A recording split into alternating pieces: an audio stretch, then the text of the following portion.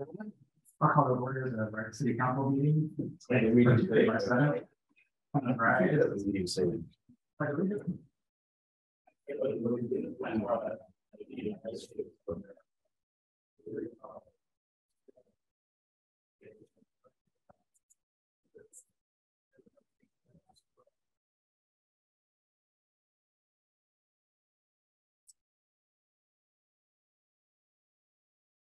Everybody. First, we have just to report out, we have no reportable action on our closed session item for this evening. Do we have any special presentations or announcements? You said that better? No, Mr. Mayor. All right. Public comment. Public comment at this time. Public participation is welcomed and invited at all city council meetings. This time is set aside for residents to address the city council on matters listed on the consent agenda, as well as other items not included on the regular agenda. If your comments concern an item noted on the regular agenda, please address the council when that item is open for public comment. The city requests that persons addressing the city refrain from making personal, slanderous, profane, and disruptive remarks. Council members, when recognized by mayor, may ask questions of the presenter, but no action may be taken by the city during public comment section of the meeting. Under the Brown Act, the city council is prohibited from discussing or taking action on any item not listed on the posted agenda. This time is set aside for residents to address the city council on matters listed on the consent agenda, as well as other items not included on the regular agenda.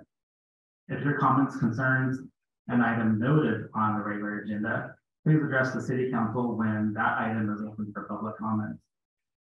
Please speak into the microphone from the podium. The podium electronically adjusts up and down to accommodate the speaker. Should you need any additional special accommodations, remote microphone, please note the city clerk prior to the start of the meeting for arrangements. Please state your name for the record prior to providing your comments. Please address the council as a whole.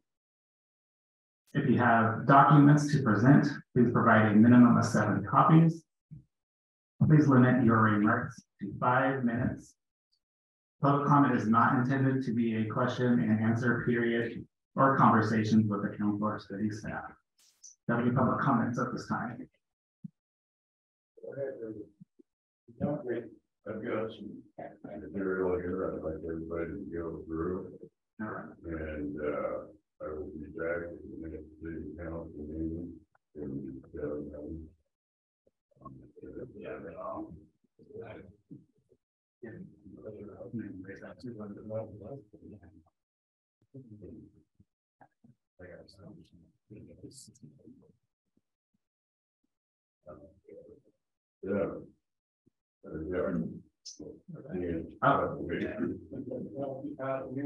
Yeah. Okay.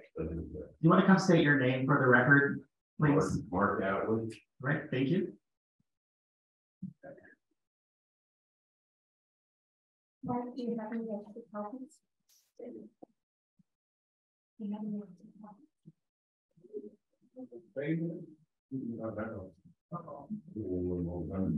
Oh, okay.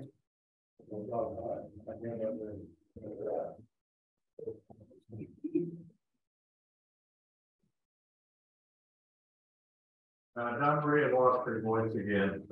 She asked me to take a 4 minutes. So I'm speaking for Don Maria. I wanted to say thank you to all our city employees, the city manager, the mayor, and any other council person who helped with putting a warming shelter together so far this year. Thank you to the church for helping by opening the doors, as well as Dr. Sarah Clark from the county. When I saw our temperatures for the night of February 28th, the first thing I did was call our board supervisor, Nancy Ogren, to ask why we did not have a warming shelter for that night, as it was not advertised anywhere. I was told she personally worked all that week, as well as the week before, before Yreka City Manager Jason Ledbetter to get the warming center open. She said he must have fallen down on the job. She said she had personally worked her tail off getting things done. I'm not saying she does not care, she does. And I know that 2 years ago, I got her involved with this issue by calling her on her Christmas vacation while out of state. She got involved right away and I'll say why. I asked her why the Siskiyou County Public Health Director, Shelley Davis, was not involved. She said that she had asked her many times to help, and her answer every time was no. She would help with needles for nursing, but that was it. I found this very interesting because when I called the governor's office, I was told that the state sent millions of dollars to the county of Siskiyou for homeless as it's a public health issue, and that is their job. I'm not saying the county is not helping. I'm saying that when you have elected officials throwing city managers under the bus because in all that quote, their research, they see cities putting the bill for the homeless unquote. I call BS. It took me 5 seconds with Google to see the state gives the money to the county. The county is supposed to give that money to the city. Not hold it for 3 years and then hire people to figure out how to best spend it. Watching many other cities with the money their counties are giving them come up with project turnkey and other good ideas for warming shelters. Those cities have done this because their county gave them money. But with cities who are totally responsible for the homelessness, the state would have given them millions to each city. In that case, Yreka would have had this homeless problem handled 3 years ago. Instead, we sit here with good traction on a shelter and only a possible project home key in the works. As I was told by Nancy Ogren, among others, when asked, she warned me about shooting these projects in the foot by yelling too loudly. As if one person, a citizen, it caused the county to stop doing their job. One person, an elected official, can do their actual job by way of ordering the county to get things done. We have to do better. We have a third world situation up on the hill. They have no running water, no hot food, no fire or work, and no money to get these things that are all neat just to stay alive. The state of California has a list of things for persons experiencing homelessness. Otherwise, they end up in unsanitary living conditions and exposure to severe weather and life. All I'm asking you is to please help with this being the coldest, wettest winter in a long time. It's a wet, muddy hellhole up there still. And we need to do better to save lives and open the shoulder for good today. Also, last time we went by there, we noticed the dumpster was gone. No place to put the garbage. Garbage was all over the hill. Thank you. And we had a comment, Mr. Lever, that the people online cannot hear the citizens at the microphone. Can we check that microphone, please?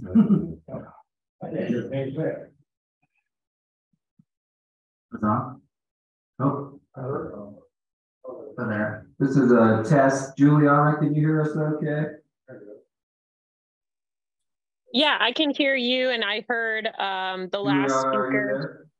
Yeah, can you hear me? She's here. She is not muted. Can you hear me? I'm not sure I'm getting her. Can you get on the chat and see if they can? Well, let me answer for her. She could hear. I can hear you. So I could hear both Jason and the previous speaker. Okay. Mr. Hinion, can you hear me? We did get acknowledgement. Okay, thank you. Thank you. Okay. No, we're not. Well, we can do it again. Speakers, please speak in the mic. When you come to the mic, make sure you speak directly into it and loudly, please. Thank you. That's fine. No, I don't hear it well. Okay, just be very close and very loud into the microphone. Okay, thank you. Thank you. My name is Glenn White, and I'm a long time Yreka resident. And first of all, I'd like to commend you I know I'm not supposed to talk about this until the time, but I want to commend you about coming on and getting an individual that's going to work with the homeless. Just come close to the microphone, please. Sorry, they can't hear you online. Okay, well, because I think it's a great thing to have that option available for people that need assistance. The only problem I'm going to talk about today is not necessarily, oh, by the way, potholes and stray cats. That's for next month. That's a joke. We'll be here. So I'm going to talk about the homeless situation. I'm going to talk about illegal activities within our greenways and greenhorn parks. I don't know how you can identify that is a homeless issue until, of course, you begin to take a look and do some investigation. Because until that time, when citizens come to you as a whole entity and make complaints about individuals depositing garbage on public grounds, which of course is 9.48.200, misdemeanor, by the way, $500, 6 months in jail. Injuries to public property in and about the parks and greenway projects, which again is a misdemeanor, punishable by $500 fine and 6 months in jail. And of course, it is the 9.48.240 of the municipal code. Littering, 9.50. Illegal camping, 9.50.020. Illegal campfires, which I think should be a felony, and should be addressed immediately, because by the way, the next huge fire that probably takes up Greenhorn Park will be from a illegal campfire, not necessarily from an 8-year-old standing on their lawn with a sparkler. So anyway, that's just my position on that. Human waste, which is the health and safety code, and toxic and chemical waste that are leaching from the myriad of dumps in and about Greenhorn Park and the Greenway into and through Greenhorn into the reservoir, which I think still is a city water system, and then into Yreka Creek, which we know is a protected anadromous fisheries for the endangered coho salmon. So, when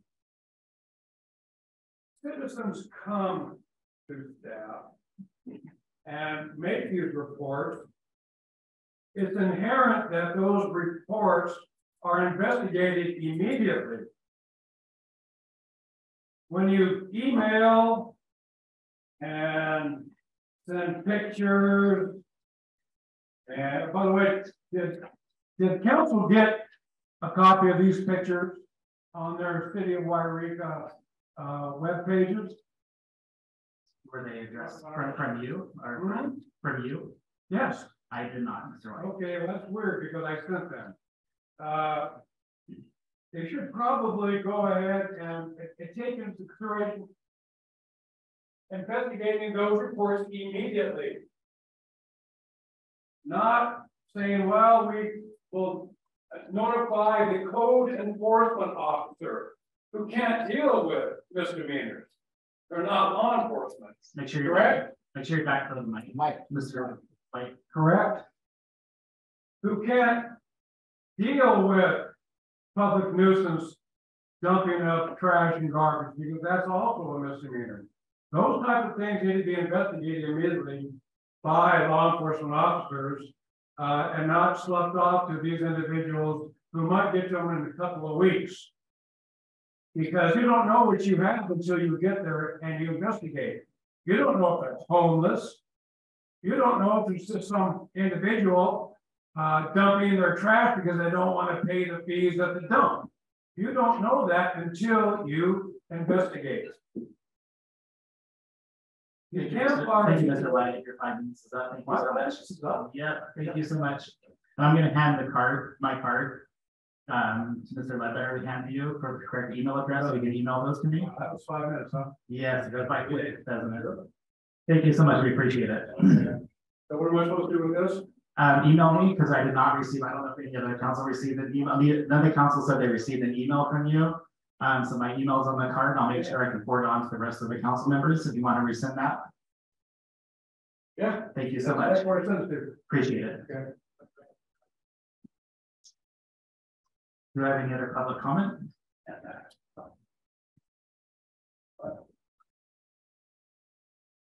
No other public comment this time?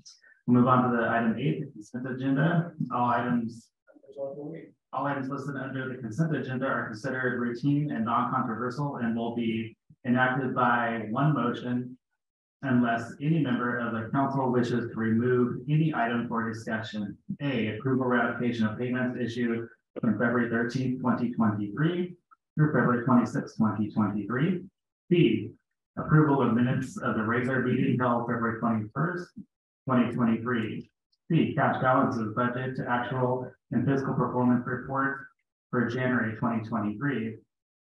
D, approval of City Council Resolution 2023-09, approving the transmission of the 2022 General Plan and Housing Element Annual Project Report.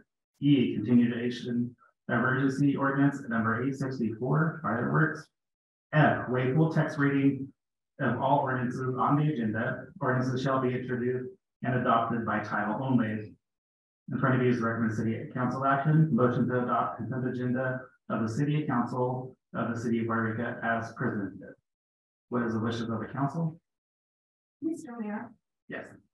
I'd like to have item 8D from the consent agenda for discussion. And I have this pull 8D from the consent agenda for discussion. Is that okay with the rest of the council? Is that okay? Is that okay, Mr. Davis? Councilor Davis? 8D, you want to have a discussion for tonight and then come back to that 8B, correct, Ms. Baker? Councilman Baker. Okay, when that time, please. Councilman Baker is requesting item 8D for removal from consent agenda for discussion. Is that okay? Is that for tonight or further council meeting, Councilman Baker? No, I just want to discuss it. Okay, okay. So he's got the separate for this evening. So what are the wishes of the council? No. I don't have this opinion and the city manager, when we read the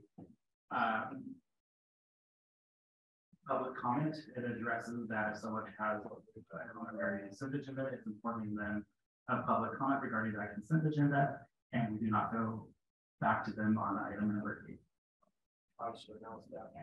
Okay.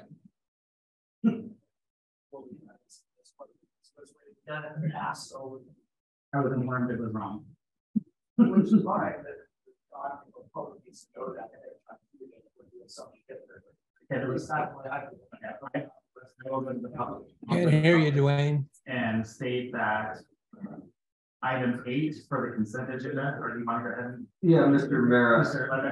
Mr. Letter, clarify the item 8 consent agenda. Yeah, Mr. Mayor, this is Jake Lever, the city manager. So ultimately, when the mayor reads section 6 in the first, it's the second sentence. This time is set aside for residents to address the city council on matters listed on the consent agenda, as well as other items not on the regular agenda. But technically, we're already referring to the public that if they have an item on consent they want to address, that now is the time during regular public comment. But ultimately, as Ms. Councilmember Baker has asked to remove an item, then that item will have by default public comment For item number 2, correct? 8, yeah. Hey, Mr. Mayor, may I ask for some clarification since we have our attorney online? I wasn't aware that when we ask items to be pulled off the agenda, that we have to get the approval of the other council members to do so. So can I have some clarification on that? Mr. Higgin. You may. Point of order, Actually, I'm going to give the audience my phone number. On this temporary computer that we've used, the speakers can hear each other on Zoom. However, they cannot speak to us, so I'm offering my phone number to them to take to the city manager so you can hear it. I do apologize, it's been a night on technical issues. Okay. Will that...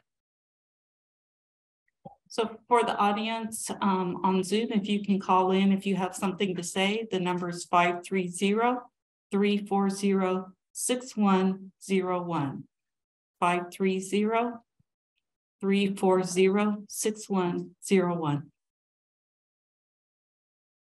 Okay, Mr. Hennion, did you hear Councilman Baker's question regarding the consent agenda when the council member has an item to pull if we have to go for consentence or consensus, right?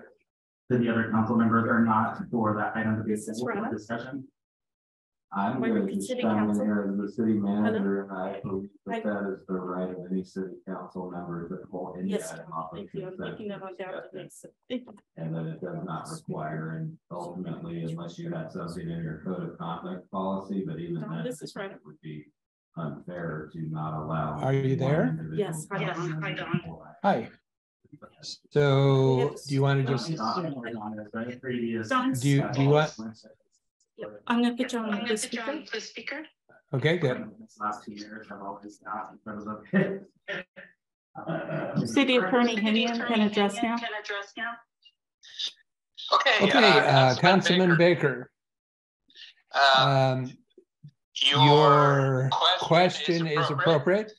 When you've asked to pull an item off the agenda, it does not need the approval of the rest of the council. Thank you. You're welcome. And item B, 8D is full. For discussion. Yes, Mr. Mark. This is Councilman Quick. I asked that consent agenda item AD be moved to the last item tonight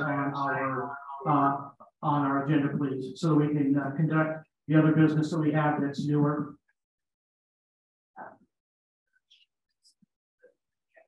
We do have, and this is Jason Leather, city manager, we do have Ms. Lucchese online to address whatever questions may arise from this. So I would advocate if we could take care of it now so she could move on to the rest of her. I'm not in agreement with you. With all due respect, Commander Leather, I'm not in agreement with you. I'd like to see it move to the last item. We're going to pull it out. We have other business items. This is a business meeting. This is something that's been decided upon. We can go back and discuss it, but we have other items and other business that we conduct tonight.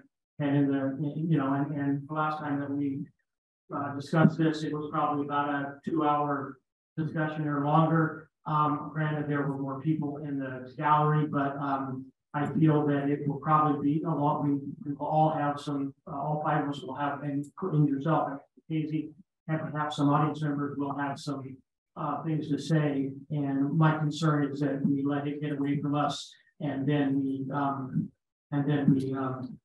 don't get the business done. And this is a business meeting. I don't mind going back over, that's fine. But either that or can we just limit it to say 15 minutes? We're gonna put a time limit on it. Yeah, this is the city manager. Once again, I think there may be some confusion. This is just a progress report to the city. There's no action at all. And I think that it would be wise for us to entertain Ms. Lucchese to kind of maybe clear up any confusion that may exist on this item, because literally it's a mandated progress report from every city in the state of California back to HCD. And it ultimately, I don't see it being a long discussion personally. Again, this is Councilman McCoy, with all due respect, if it is a mandated report, why isn't it being done somewhere else within the agenda, rather than put on consent agenda, where we have to then at this time decide to pull it off and then vote on everything else and then get back to Get John speaker when I can. with all due respect. Ms. Lucchese is also available to speak on that item, right? So I guess we need to go back to the wishes of the council for item 8, removing. I just have to let you know, Retta, when I'm on the phone with you, I can't. Okay, thank you. If I could make maybe a suggestion, could we vote on consent? Yeah, that's what I'm saying. And then ultimately you Go guys back to item can, D and go back. you can determine what you would like to do. Okay, yes, so I will go back to the council for their wishes for the consent agenda. I'll make a motion that we approve 8A, B, C, E, and F as presented. And tabling D. Yes. Okay, I have a motion from Councilmember Kate.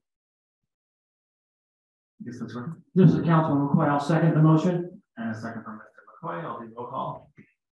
Councilman Kate. Councilman Davis. Aye. Councilman Baker. Aye. Councilman McCoy. Aye. And I will be aye. So I will go back to item D on the agenda and just ask what the wishes are of the council, whether we discuss item D now or place it at the end of the agenda item. What is the wishes of the council, or what is the consensus? Yreka asked a question. Sure. Sure. Is this clarification, or because this all goes back to what Colleen was requesting? So is this a clarification, or is it going to be a detailed discussion? I just have two questions. Yeah, I think we should just. I think we should be covered now and move on with the meeting. Let's just get the questions answered from the speaker right away. If this is a matter of question, I'm fine with now. Okay. Okay. Okay. So I will go to Councilman McCoy, is it questions or is it a report? But I want to stipulate what we're doing. Are we doing questions or? she stated she had 2 questions from this. She's on the line. I mean, I'll just let you guys know that ultimately, anytime you pull an item off of consent, it then just becomes like any other item on the agenda. So ultimately it would just be treated as though how we normally would have an open discussion about the item, and eventually you guys would vote, and then before that you would take public comment. So okay. So I will go to Councilman Davis to ask, I'm sorry, Councilman Baker to ask her questions on Mr. PC. That's regarding 18. Thank you so much. Okay, cool. I did send an email to just receive some clarification. My concern at first was I saw the resolution, and the item on the agenda is to approve a resolution approving the transmission of the general plan and housing element annual progress report. And my concern was I did not see a specific report, but you were very kind and pointed out to me that the memorandum that you have that accompanies this item is actually the report. So my questions to you are,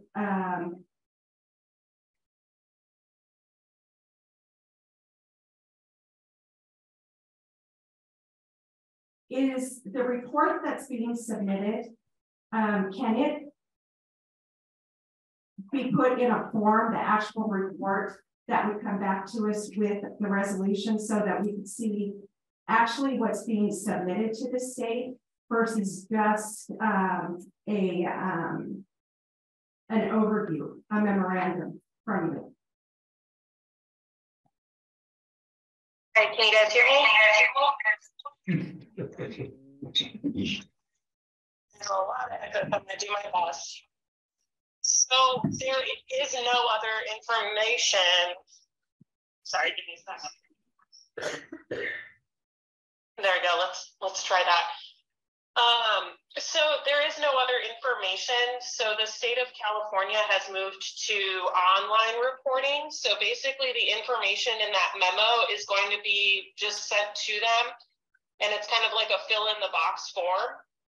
So there really is no printable report at this time. So if I return on March 21st, It's going to be the same information. So the state of California provides an online reporting system, but yet we are adopting a resolution by paper. And so that is a little confusing to me. And my concern is that we're approving, I would be voting, adopting a resolution to submit a report when I haven't had the opportunity to review the report itself. And that's my concern. So the memo that I provided is the report. So for example, the information that's presented to you, that we've had one issued single family residential permit and one final residential permit that's in like the building section. All of that information is the report. So I mean, I can bring it back at the next meeting and I can make it look prettier, but it's going to be the same information. And is there any additional information that will be submitted to the state of California with this report? No, this is it. So basically, I think backing up a little bit, this is a annual progress report on goals, policies, and programs that you had worked on as a city in the year 2022. Because the city's general plan expired in 2022, we have no goals, policies, or programs to report on because what we're working on is a general plan update. So all we respond to them for this annual reporting is that we are working on a general plan update. The projected final date for approval is in 2024. So that's really all we share with them. And then in terms of the housing and community development information, it's just reporting how many housing permits we gave out and how many we finaled. And so that is in the memo that's in your packet.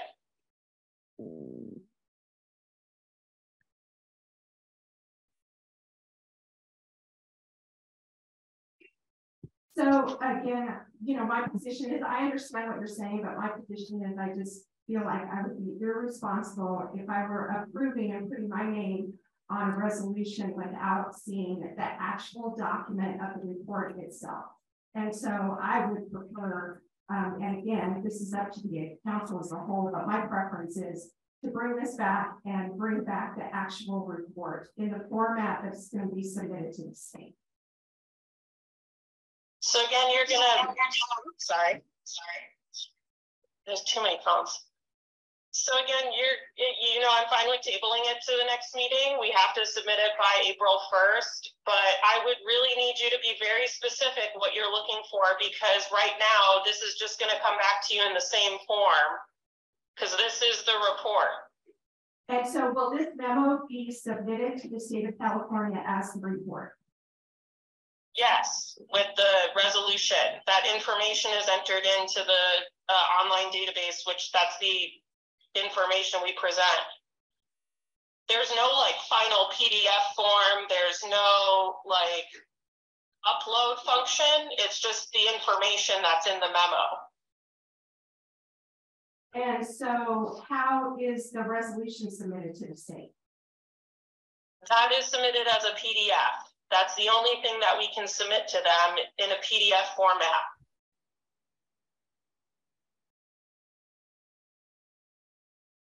Okay, thank you. So like I said, I'm happy to do whatever you'd like, but I just need kind of some really concrete direction on what you're looking for. It doesn't sound like it's going to change though, whether, you know, she asks you the question and you answer, because it'll change coming back. It's going to be the same document provided that you're providing for us tonight, correct? This is the city manager. I'm just going to chime in here just so people have an understanding. What it sounds like is transpiring is that ultimately there is a website for the state where we are only allowed to upload a resolution, and they are asking questions that then from the memo, information is ripped out of this memo and then placed into the box where you can input data, but there's no actual generating report that we could print out and supply to the city council. Is that accurate, Juliana? Okay, say it again, Juliana. Yes. Yes, so it used to be a report, but the state moved to an online kind of form reporting system 2 years ago. So there's no big report anymore that we have to produce, but we still have to do the transmission resolution that you, the council, saw the information and passed it on. Does that make sense? Yes. Makes sense to me. So if we're uploading the resolution, then can we upload this memo as well?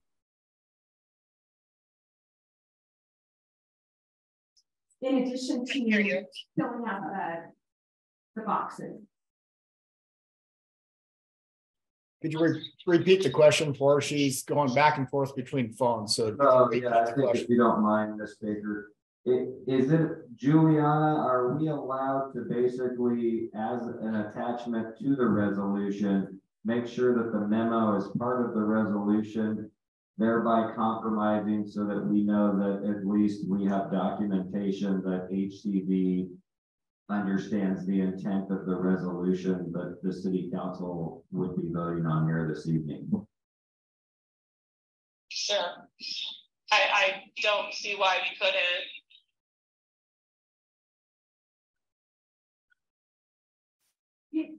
And again, I just want to, voice my concern for the rest of the council. I'm not really comfortable putting my name on a resolution for a report that's being submitted. And I have no doubt that this information is going to be transmitted. But my concern is, what if there's more information that they ultimately ask for, and we've approved a resolution? So that's my concern. So I guess I take item 8B back to the floor for if the council wants to. Oh, I'm sorry. Public comment on item 8. Discussion for item 8D on the consent agenda. Any public comment? I will close public comment and then I'll go back to the council. So it doesn't, well, I don't think it's going to change, but it sounds like, so what I'll do is, I guess I'll go to the floor for a vote for item 8D for approval or disapproval or any discussion. Yeah, discussion. Juliana, are you still there?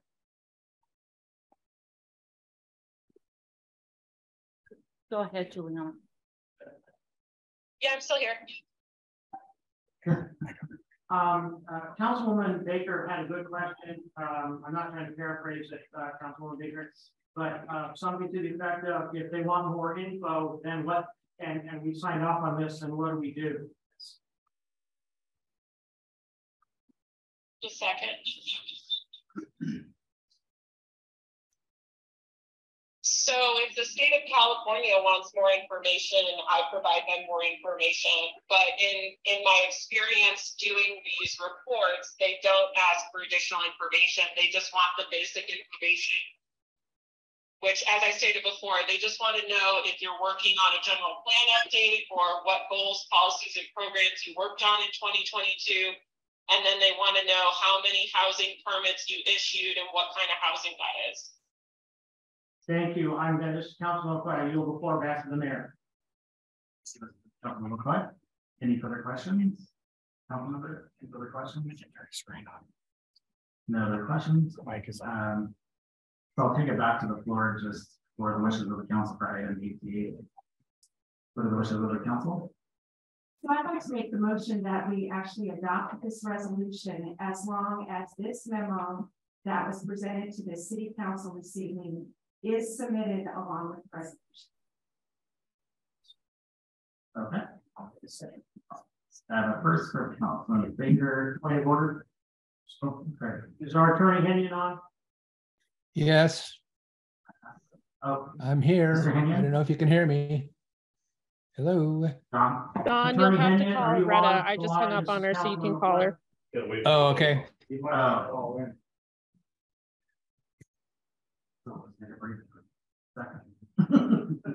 Here, I know. If this is the city manager, I believe that you have the leeway on the verbiage change that is completely appropriate because you're not changing Okay, the I'm here. conversation that was had here tonight. And this doesn't be You know me well, because I'm very uncomfortable with making a change right now. I think it needs to come back to us at the next meeting. So can we call City attorney is on. Okay. Go ahead. Hennion? Go ahead, You know Don. me well. Don? Go ahead, Don. Can you repeat the question, please? Yeah, I'll paraphrase. This is Jason Ledbetter. So ultimately what we had is we had a change to the recommended. Well, actually, in this instance, we didn't really have a recommended motion because it was a part of consent. But Council Member Baker has advocated that within the motion on 8D, beyond approving the resolution, that she would also like added information that is in the staff report attached to the submittal to the state, and our planning director will acquiesce that that would not be a problem. And Mayor Pro Tem wants to make sure that motion is appropriate. Yeah, I can make any motion that you choose. And if you approve the motion with an additional attachment that the state happens to reject, then that's on them. Okay. So the motion comes from Baker for approval of the D of the agenda with the added attached PDF of the resolution. Right? Yeah, Memorandum. Okay, in a second from Councilman Kay. I will go for a roll call. Councilman Kay. Aye. Councilman Davis. Aye. Councilman Baker. Aye. Pro Tem McCoy. And I. All right, thank you. All right. Mr. Mayor, if you don't mind, I mean, we're having some technical difficulties here this evening, and if it would be okay, since we do have the executive director of the group tribe on, is it appropriate in your eyes to move to item 10A? Yes, I don't see no problem with that. If that's okay with the rest of the council. We just have a gentleman from the Creek tribe on Zoom. And for the technical difficulties is that we move to item 10. 10A, yes. 10A. I can introduce Josh, if you were on the line. And I believe that Retta, can you work out with them the phone call situation? And I can introduce this item. Thanks, Josh, for putting you on. I'm gonna take it up front. So. Thank you. So yeah, this is Jason Ledbetter, City Manager. So Josh will join us here from the Creek Tribe on item 10A. But we were approached by the Creek Tribe, and what we have before you this evening is a letter opposing, and forgive me, I'm gonna probably not pronounce this correctly, but a letter opposing the Coquille Indian Tribe's application to transfer key land in Medford, Oregon into trust for the purpose of opening a second gaming facility, also known as the Medford Project. And this is on behalf of the Creek Tribe and the team members at Rain Rock Casino, based off of how it could affect the economy here in the city of Yreka, including a number of our citizens who are employed at Rain Rock Casino. And so, Josh, if you've got everything worked out for you. Okay, thank you. Well, there's some technical difficulties as we do this. When he speaks, he has to turn his volume off. Everyone does, because the back keys are so bad.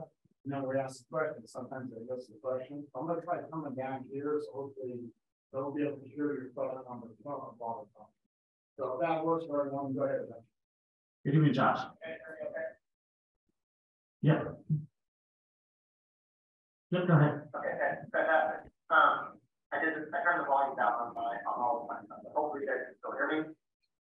Through the call in phone. Again, my name is Josh Saxon, I'm the Executive Director of the Country Tribe. And I'm here on behalf of the Country Tribe to request that the city of Yreka submit a opposition letter. It's probably a good idea to give you all some background on the history of this project. In 2012, the Coastal Indian Tribe requested that the Department of Interior move some property that they had bought in Bedford Trust.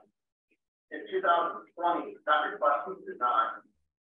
And that was, I believe, under the Trump administration.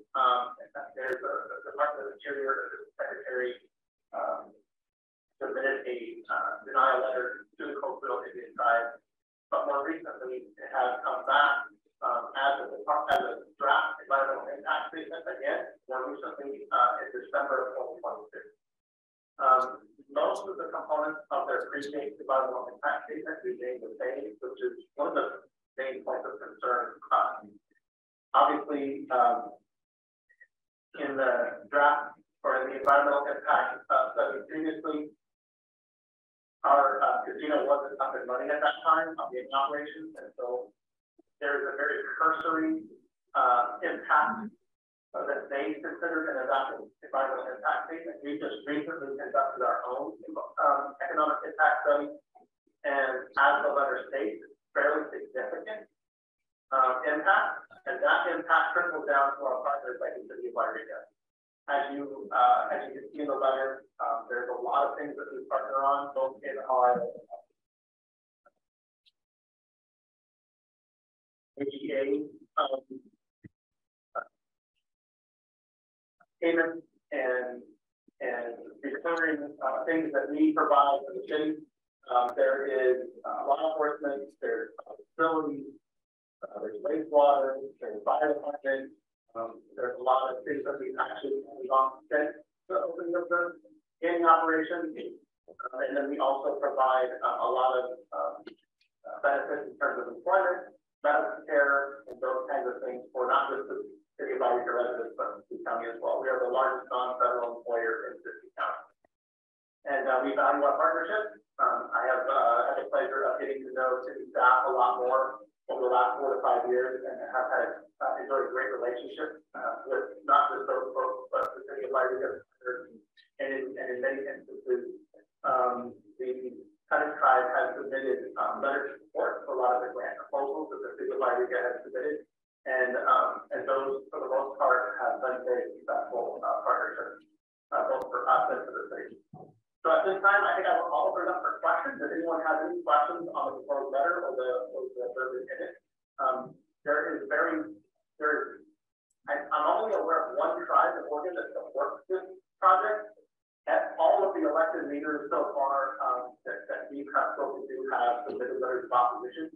The one congressman that we are still speaking with, and that we think is going to probably submit a letter of opposition is Clifford Beck, who is the congressman for the Medford area. Just recently, the city of Medford voted to be neutral on the project, but for the most part, 95% of anyone affected by this project is opposed to the project. So, any questions? Thank you, Josh. I will open up to the public for any comments if they have any questions for you. Any public comment or questions for Josh from the group chat?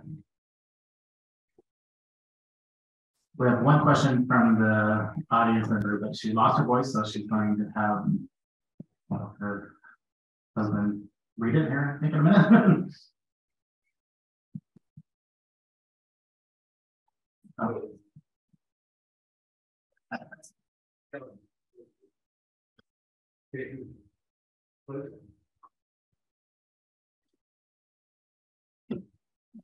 want to give it to Mark to read, maybe, since you have the microphone?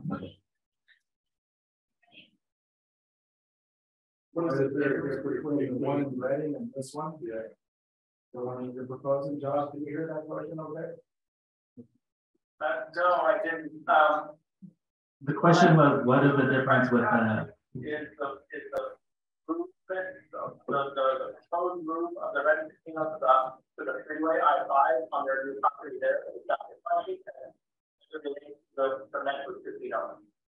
Yes.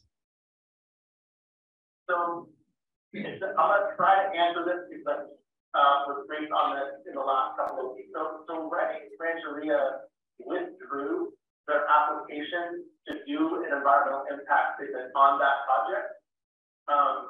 So that currently, that move is on pause in Red. And I believe that they are looking to garner more local support for that move. But currently they're moving, the Medford casino move is actually 170 miles away from their current administrative offices. That's one of the reasons why the Department of the Interior denied their application last time. When in fact, the Reading project is much different. They're actually planning on closing down their present casino if and when they were able to build a new casino on the I-5 property closer to the city. Much different project. So I hope that answers your question. Maybe I think what he's stating, and you can correct me if I'm wrong.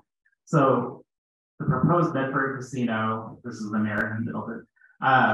Medford casino, their headquarters is 170 miles from Medford, so they have no ties to Medford, and they're trying to change the land into their tribal land, correct? Where the Roxy and Lanes is currently located, is that correct?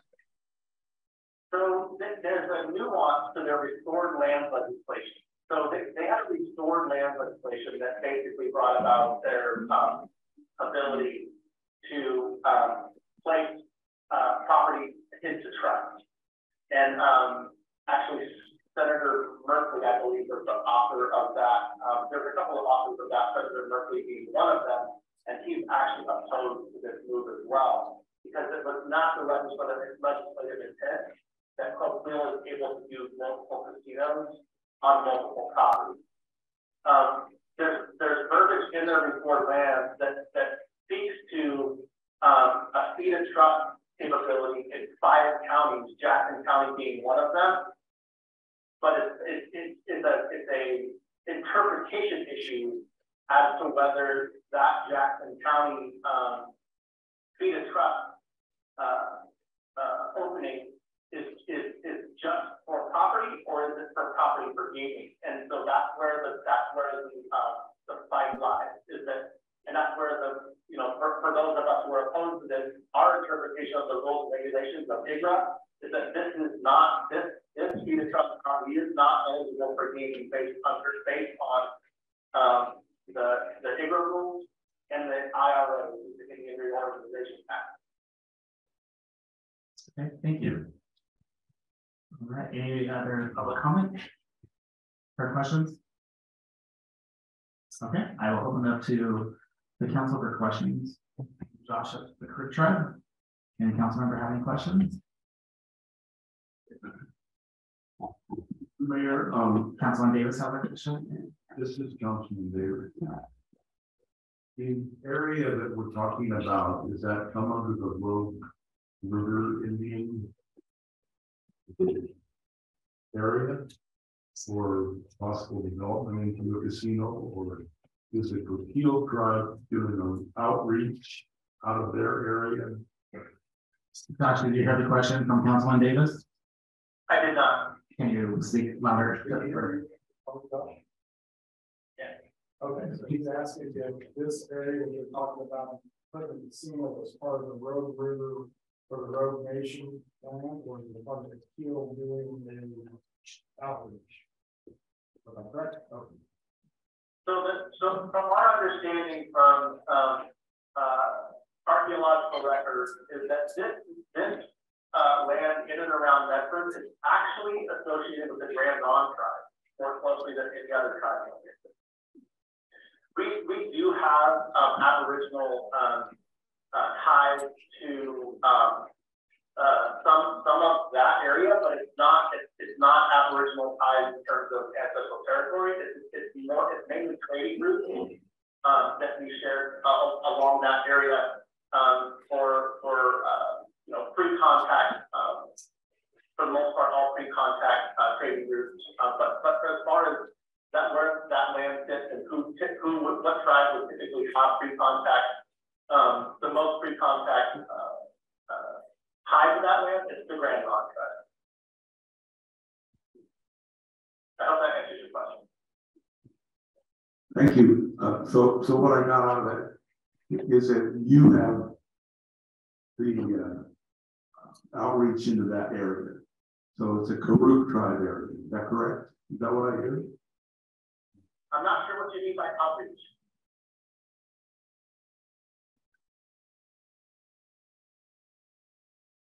He doesn't know what you mean by outreach, Mr. Davis. Oh, that is in your nation. Would that be correct?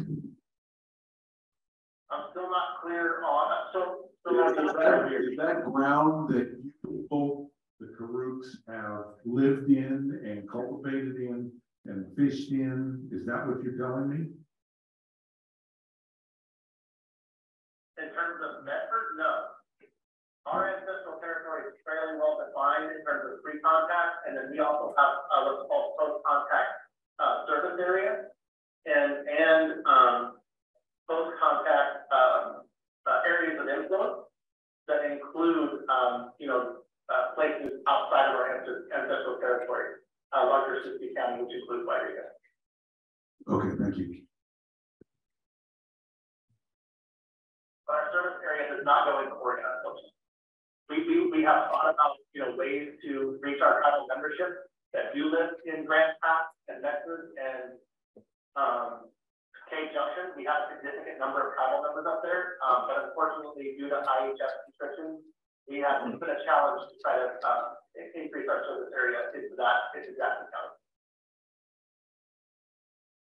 All right, thank you. Any other questions, members? Okay. Councilman Baker has a question for you, Josh. So does the Coquille tribe have other casinos? Yes, they have the Mill Casino in Coos Bay. Thank you. They already have a successful gaming operation. Okay. And this would be in addition to that. They have no plans to close the Mill Casino with this. This would be in addition to their current gaming operation. All right, thank you. I will close comments and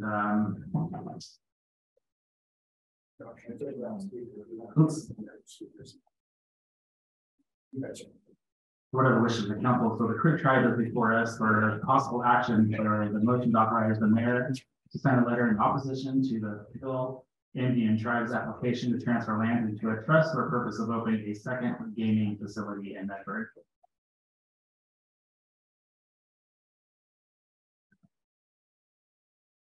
Councilman Clark. So moved. I have a motion to authorize the letter from the mayor for the opposition from Mr. Councilman McCoy. Do I have a second? Councilman Kate, second motion. I will go for roll call. Councilman Kate. Aye. Councilman Davis. Aye. Councilman Baker. Aye. Pro Tem McCoy. Aye. And I, Mayor Bacon. All right, thank you, Josh, and we will get a letter together and I will sign it and we will be sending it out. Thank you so much. Okay, so I'm gonna go back to item 9. Thank you, Mark. And thank you, Mark, for yes. Put you to work tonight. Okay,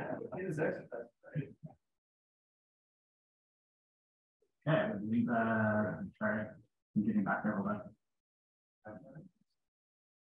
Okay, so 9A, old business city manager, this is the homeless liaison contract. Mr. Ledbetter. Yes, thank you, Mr. Mayor and Yreka City Council. This is Jason Ledbetter, your city manager. So we are here tonight to kind of rediscuss an older item. So on December 20th, 2022, the City Council passed Resolution 2022-63, agreeing to enter in into an agreement with the city and Siskiyou County Health and Human Services Agency. The draft MOU that was presented to you at that meeting has now materially changed. So unfortunately, it was approved here as an MOU. The MOU was actually drafted by the county themselves. When we sent it back to the county and it went back to county council, they wanted to change it into their form contract.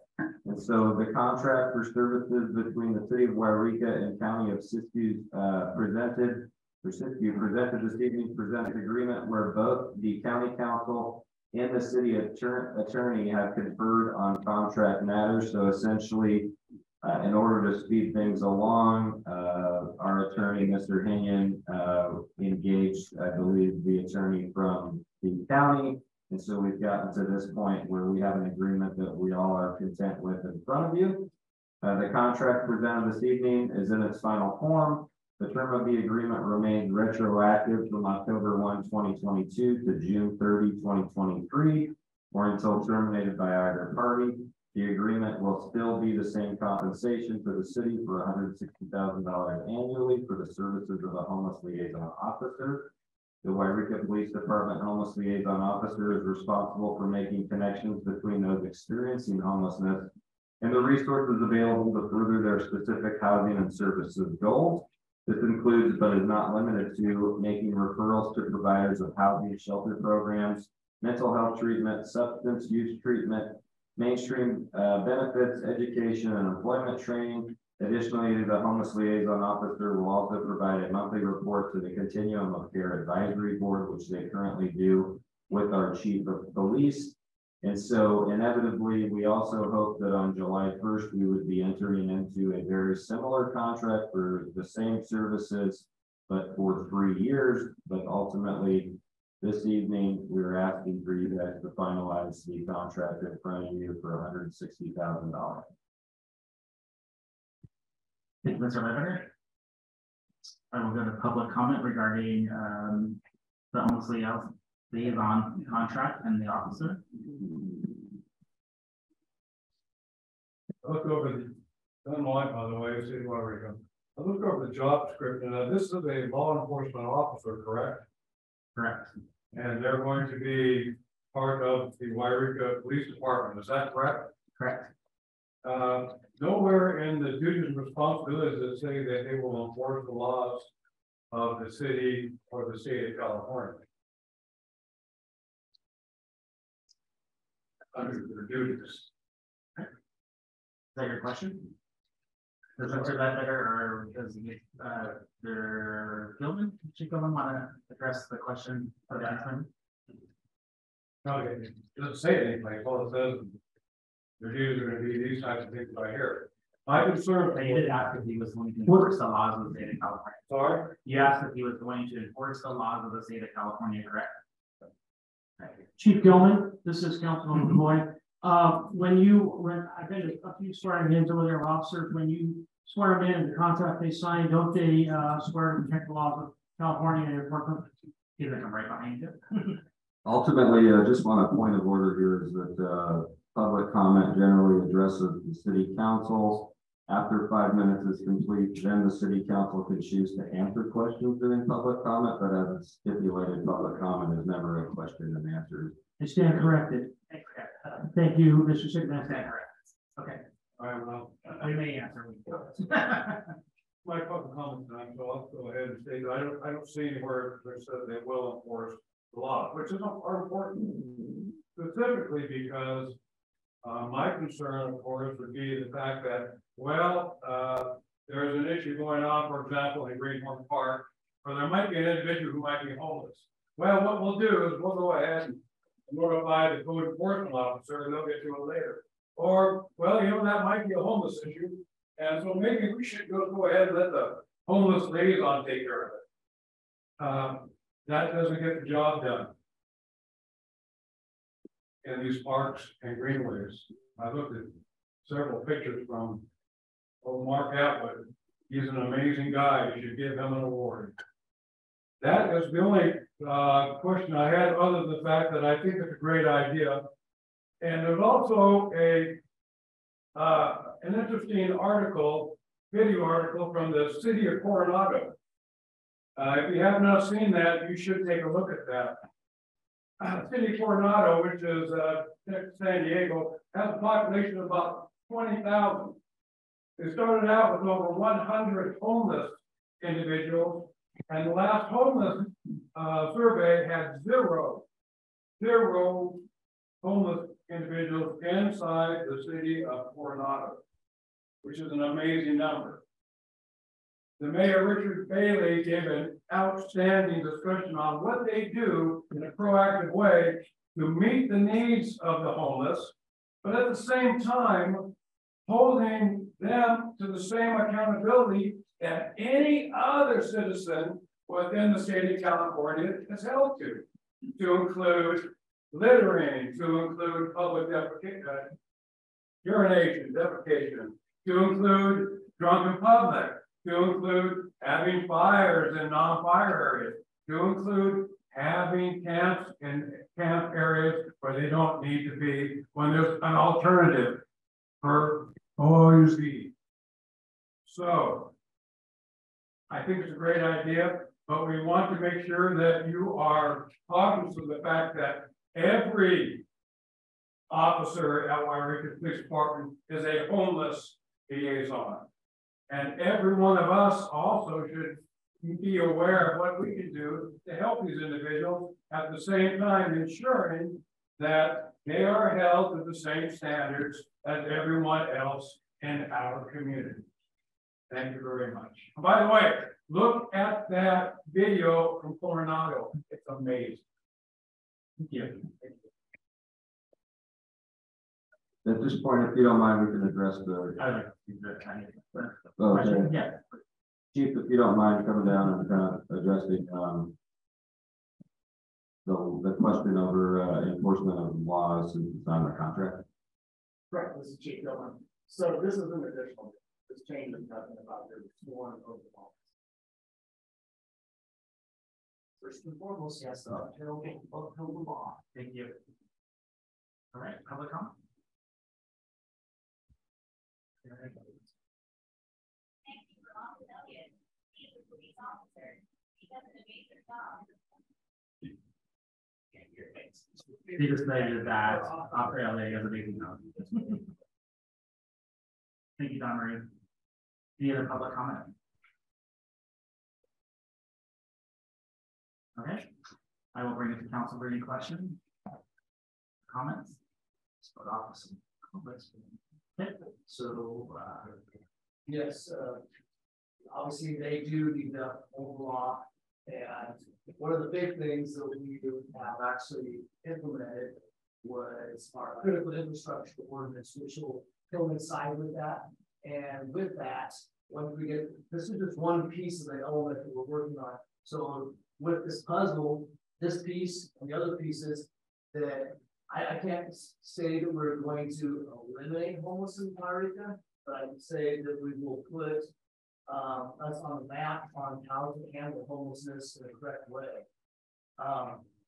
And it's working. We're working with the county like we are. It's been huge. This last success story with this officer that we're doing through the YPD, that's huge. That's a lot of the other cities aren't doing that. So this is for our little rural area to be doing this, and it's a huge step of accomplishment that's going to make a big difference. And the next step is a homeless shelter.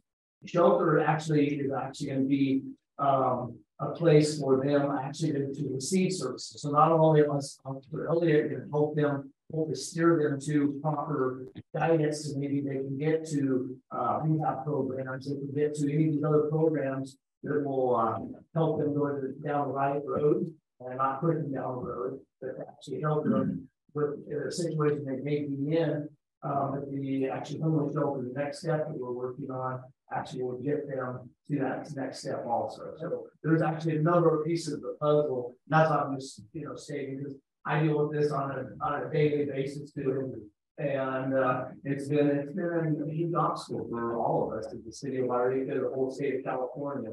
State of California currently houses over 50% of the homeless population of the whole United States. So it's West Coast houses almost 80% of the homeless population of the United States. So it's a huge problem, and we all need to work together. So thank you for that information too. I appreciate that. I'm going to look into it very in-depthly and see if we can take some of those things. The main thing we need, look at when it comes to homelessness is not kicking the can down the road, but actually addressing it, figuring out what their needs are.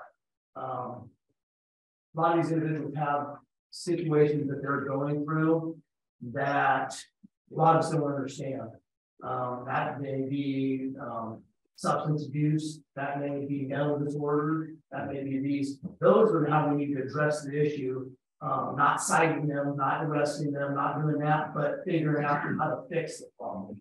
And that's what this officer will actually be addressing. We'll hopefully be addressing them to where they can go to these facilities and they can get the help that they need. That's huge.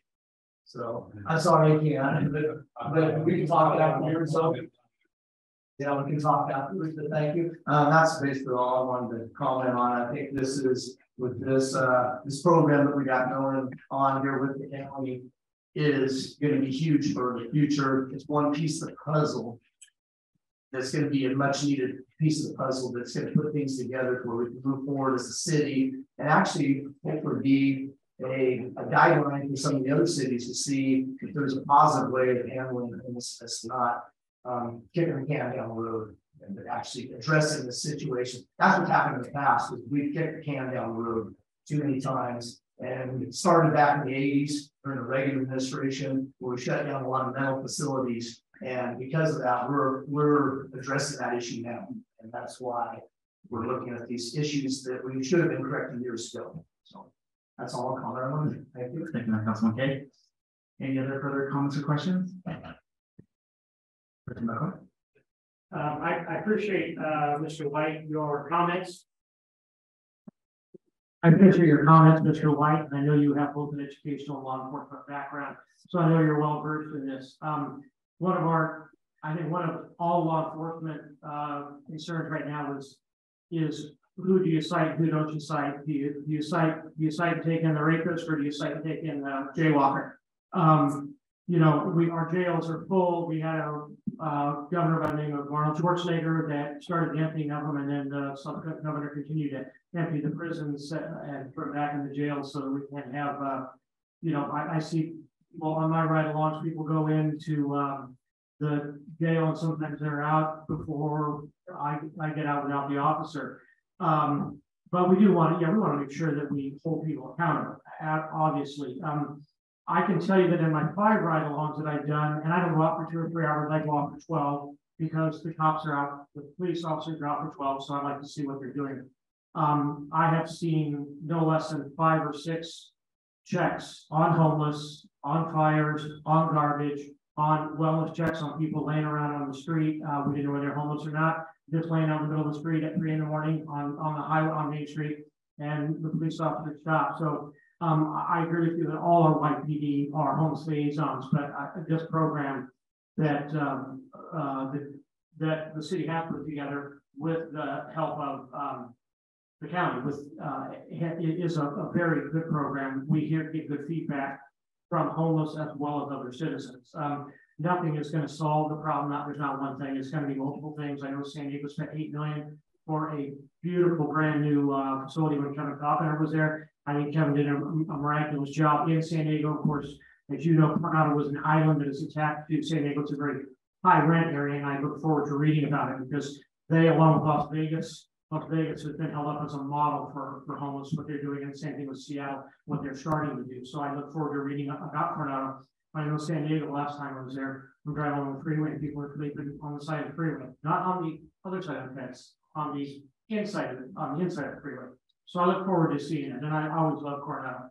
But I will say that in my final comment is that we have a code enforcement officer, and a code enforcement officer's job is not to go deal with homeless. It's to deal with code enforcement on homes, safety and fire, and I believe that the code enforcement officers who immediate supervisors do a good job in making sure that code enforcement is focused on that. But it's always it's always nice to have somebody, one person like Officer Elliott, that can be focused directly on that and not have, you know, unless he gets a call for backup or something on something else, he can be out there kind of helping them out.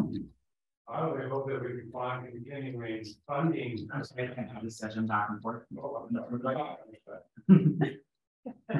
Thank you, Mr. White. I appreciate it. Good to see you as well. Any other? Councilman Baker, any questions or comments? No. Councilman Davis, any questions or comments?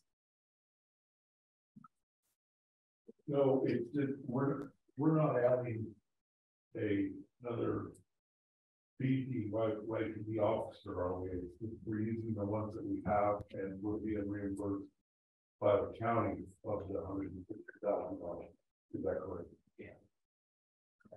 I'll just chime in. Somewhat. I mean, we ultimately, Mr. Elliott, who's taken on this responsibility, has moved into a partial role, and so inevitably we get many calls for the homeless population in the city of Yreka, and most of the time it's not the code enforcement officer, it's the police department responding, and ultimately we're trying to take a more active approach with this individual and bring him into the fold at behavioral health, understand what opportunities are available to try to get resources to this community. And inevitably, since YPD engages this population so much, we are then recouping $160,000 a year. So it just seems like a win-win. To answer your question. Yeah. Basically, it's about community policing. I mean, he's already been doing it for a little while. I mean, he's built relationships with the individuals up on the hill and house populations. You know, they fill out cards. The police know who they are up there. It's bringing more trust to the community to get them to get the help they need, and that's been missed for a long time. They have a great relationship. They respect him. I've heard good things about the community. He is working really well in this position, and we're lucky to have him and lucky to get the assistance from the county. And it's really, really working. It's really working with the individuals and building a trust of respect and getting them the help they need. So it's a very it's a win-win for our city, and great for them to move forward in the next step of life and trying to get it there and getting the respect from an officer who respects them and not being afraid of the police. Because before, you know, there was, you know, I don't know, they just always felt a disconnect, I believe, you know, maybe that's not true, maybe it is, but then one officer who has a familiar face up there who is talking with them, asking what they need. You know, he talked to me one day, he went on his day off and bought blankets, sleeping bags, warm clothes, food. You know, he's literally gone above and beyond and really get to know them. And so it's he's a great officer for that position, and we're lucky that he stepped up to do it. So yes, I guess so, Mr. K again. Hello. You have 9 minutes. That's my having offices like this actually saves the city money, because these officers like this are trained to deal with homeless people. So by having that, it actually saves us money, because we're not spending a lot of money for our other officers to go handle homeless situations. So if this individual officer is able to handle a homeless situation, it frees our other officers to do their duty and other duties that they've been hired to do. So it actually saves money, and hopefully we can get some more funding to address more of the situations. Thank you. All right. Thank you. All right. No other comments or questions? The reference to the action before you is motion to authorize city manager to sign a contract for the service agreement between the city and Sioux County Health and Human Services Agency. What are the wishes of the council? I'd like to make a motion. So Councilman K, motions. I'll second And then I have a second from Councilman Davis. I'll go through roll call. Councilman K? Aye. Councilman Davis? Aye. Councilman Baker? Aye. Pro Tem McCoy? Aye. And Mayor Middleton? Aye. Great, thank you guys. All right. Oh. Point of order, Mr. Mayor. Can Can we get some clarification from the city attorney that after the city council takes action on an item, that it would be appropriate for the mayor to announce that the item has passed or failed? So that it's very clear to the audience and those listening. Okay, I think I can just do that. Most cities do it. So the motion passes for item, what do you do now? 9A, the motion passes with a 5-0 vote in favor. All right, thank you. Okay, now we are at where was it here? Oh, 9B. 9B, I'm sorry. I gotta get it back here, fellas. 9B. So this is for the approval of Yreka City Forum for Yreka City Council committees and commissioners to use for remote participation meeting notifications. Mr. Ledbetter. Yeah, if you'll recall, at the last meeting, we brought forth the document within your agenda packet showing how we can move forward, allowing the continuance of these remote public meetings, although tonight I'm kind of advocating that we do like Shasta County and do it all in person with the technical difficulties we're having. But ultimately, in order to allow city council members to continue to attend meetings remotely in case emergency happens, which we know that inevitably emergencies do happen, the document in your agenda packet, which you reviewed at the last meeting and seemed to have all agreed was an appropriate form, we're looking for you to actually vote on tonight. So on February 21, 2023, the council was introduced to upcoming changes with respect to remote meetings, AB 2449 and the Brown Act. The bill further amends the Brown Act regarding remote teleconference participation in meetings of legislative bodies that are subject to the Brown Act by allowing individual members of legislative bodies increased flexibility to participate in meetings via teleconference in the event of a personal emergency without a declared state of emergency, provided that certain requirements are met. The form being reintroduced tonight would be used by city council members, committee members, and planning commissioners to notice the clerk of their remote attendance following these new guidelines. Thank you. Thank you, Mr. Ledbetter. Open up for public comment.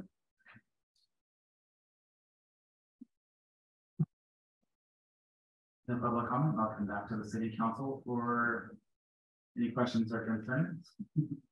My concerns is I've been reading comments on our audio keeps going in and out and freezing, and it's horrible here.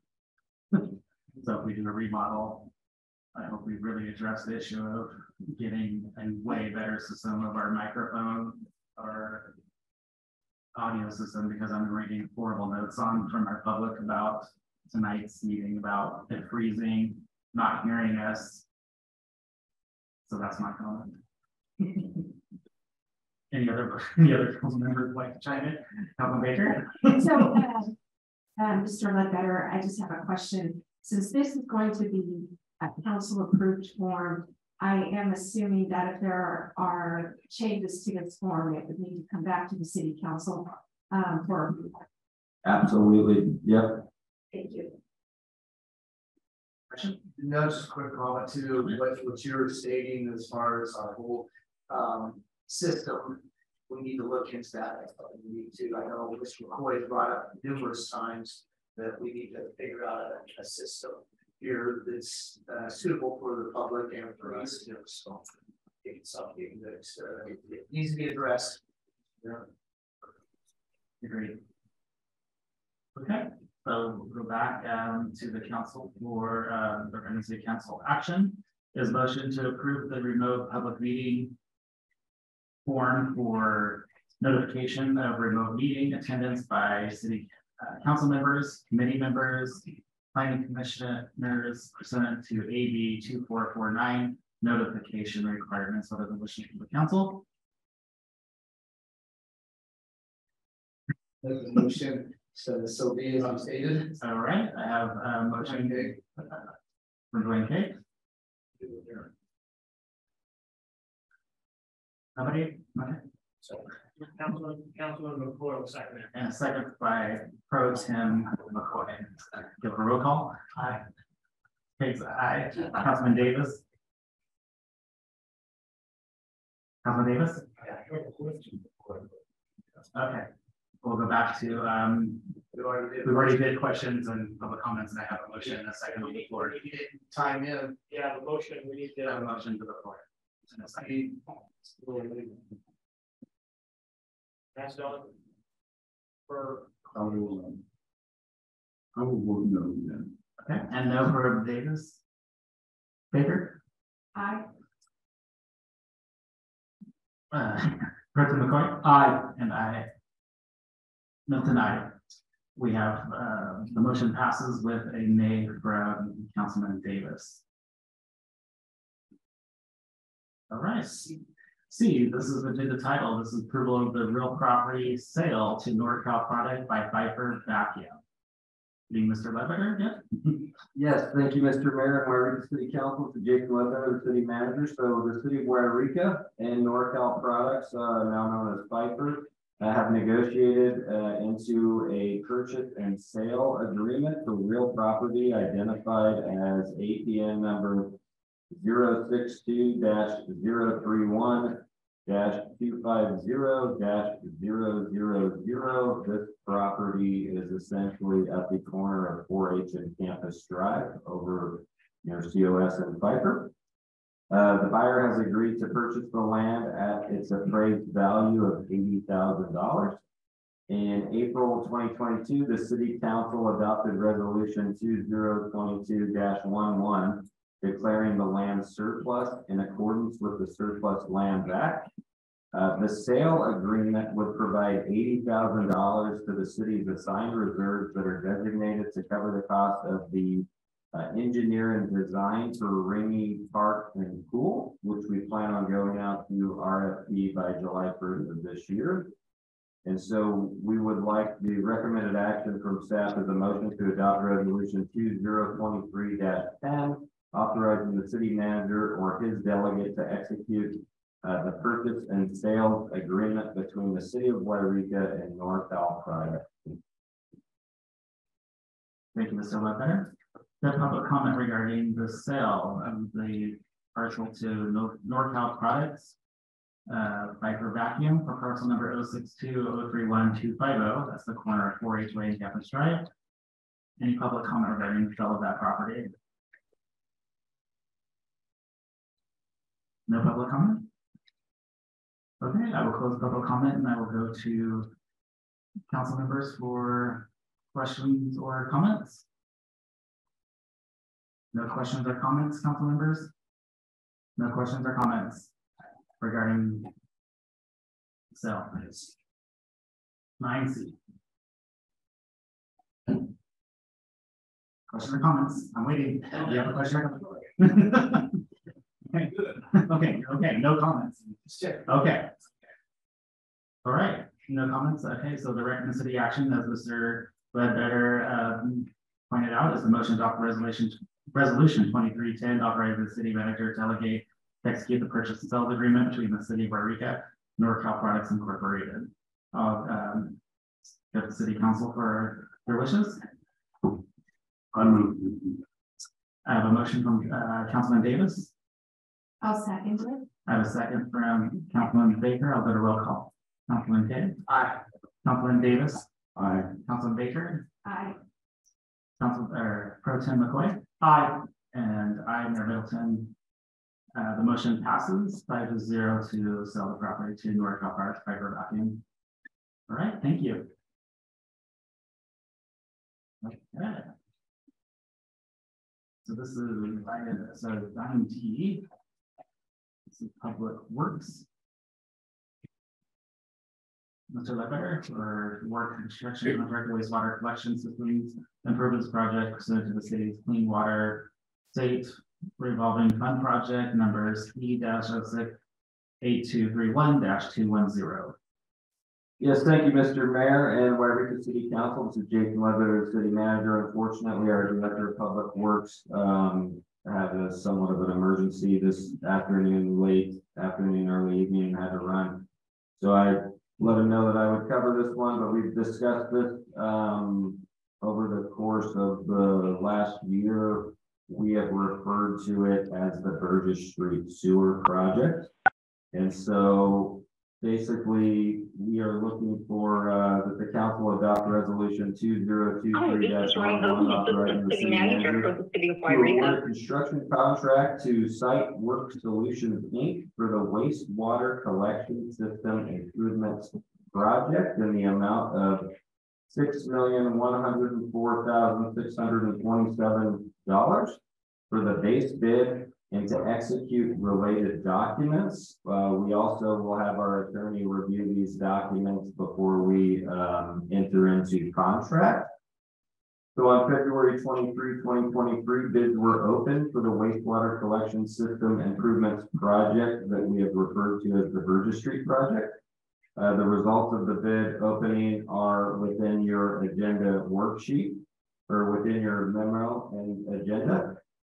This project involves installing approximately 17,000 linear feet of sewer piping, just over 1,000 linear feet of water piping, 34 new manholes, 215 two-way cleanouts, 22 back check valves, 2 fire hydrants, and 105,000 square feet of chip seal for street restoration concentrated in the Burgess Street and Court Street neighborhood. The work will be done in several areas around the city, including Burgess Street, 3rd Street, Yama Street, North Street, Knapp Street, among others. City staff and Case Engineering have evaluated the bidder's license status, bid bond, and insurance company information and have confirmed that the bidder is not debarred from working on projects in California. Staff finds the bid is responsive and the bidder is responsible. The bid amount is reasonable given the current cost of labor and materials. It is recommended, pending the city attorney approval, that the city council approve the attached resolution to authorize the city manager to award a construction contract and execute various agreements for the construction of this project. The fiscal impact here is an award of $6,104,627. And a construction grant in the amount of $5.5 million with no match required. So hopefully, as we ponder this here tonight, we celebrate the fact that we are going to do a gigantic project for next to nothing, no cost to the city other than the little bit of the enterprise fund cover from the 5.5 million to bring us up to 6 million. So this is one of many good projects that we have scheduled for this summer. Thanks. Thank you, Mr. Ledbetter. I will go to public comment. Any public comment regarding? I'm coming, it's a long way. I'm gonna hold your plan. Full service, I like it. I feel like it's missed there.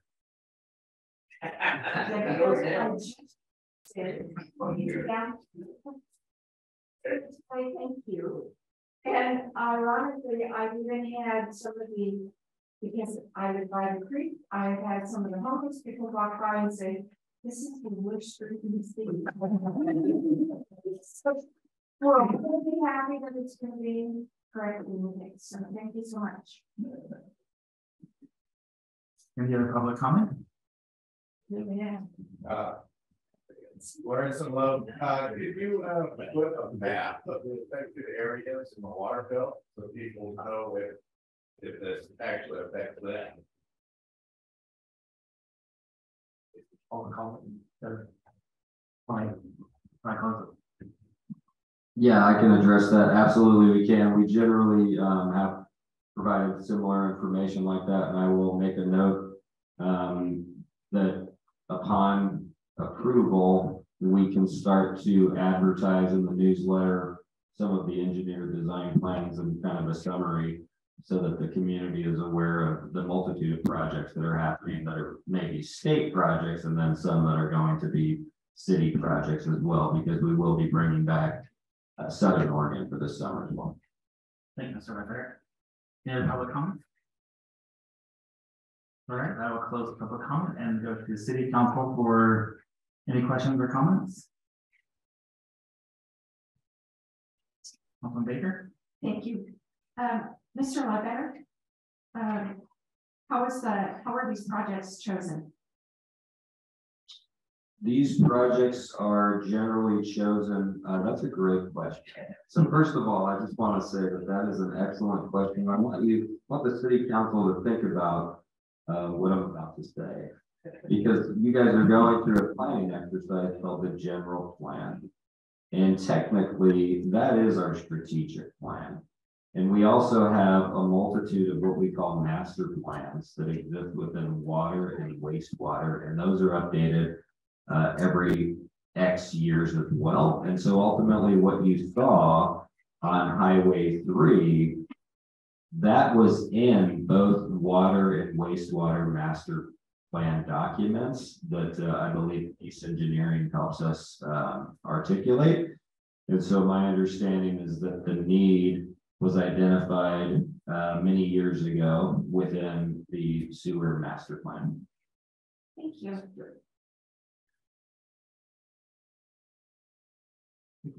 And I'm sorry, I just want to just kind of compound on that. And the reason I mentioned that is because I think for a lot of people, government seems to move very, very slowly. Documents get approved and people say, well, that doesn't mean anything.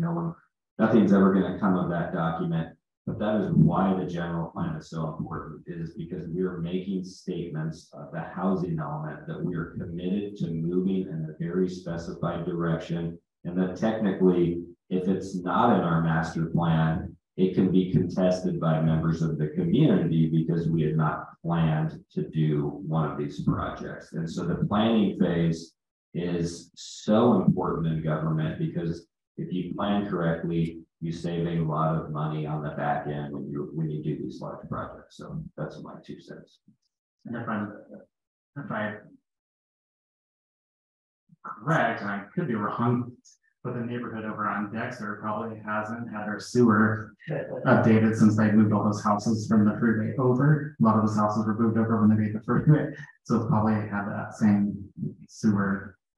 And yeah, it's been neglected for a little while. So I know the residents over there are very happy there to get some improvements. So very happy because we've been getting letters for years. Even before I took my seat here, I remember I was sharing some letters from previous years because they felt very left out. So I'm very excited for these neighborhoods and our residents in the north end. Mr. Mayor, if I might, continue to have here tonight when we talk about this project. That's a great point. The city has gotten letters for multiple years, not about the sewer, but about the road. And so ultimately, unfortunately, this project will not create, create sidewalks because of exactly what you just said, that things were moved. And so inevitably we have a road that continues to crumble. And so this project, with the help of the assistant city manager, the public works director, and going back to our engineering staff and basically stating, look, the road is in such disrepair that when we cut into it, we don't want to come back later on and do partially fixing the road. We're already going to cut the road up, and let's fix the entire thing over there. And so that is the intent, to fix as much road as possible. And we were able to pull that off with this funding. So great. Thank you. Do you have any question or comment? I'm going to yield my time. Okay. Any other questions or comments? Council? Quick comment. Yeah, the letters we received, Ms. Debbie Baird will contest to it, but we've gotten that for the last probably 6 or 8 years, I would say. It's been going on for more than 10 years. Yeah. So to be able to at least get some of this repaired through the sewer system and all that, and that's a double win on that one. We're gonna actually get the citizens and get some stuff fixed. So that's all on that. Great.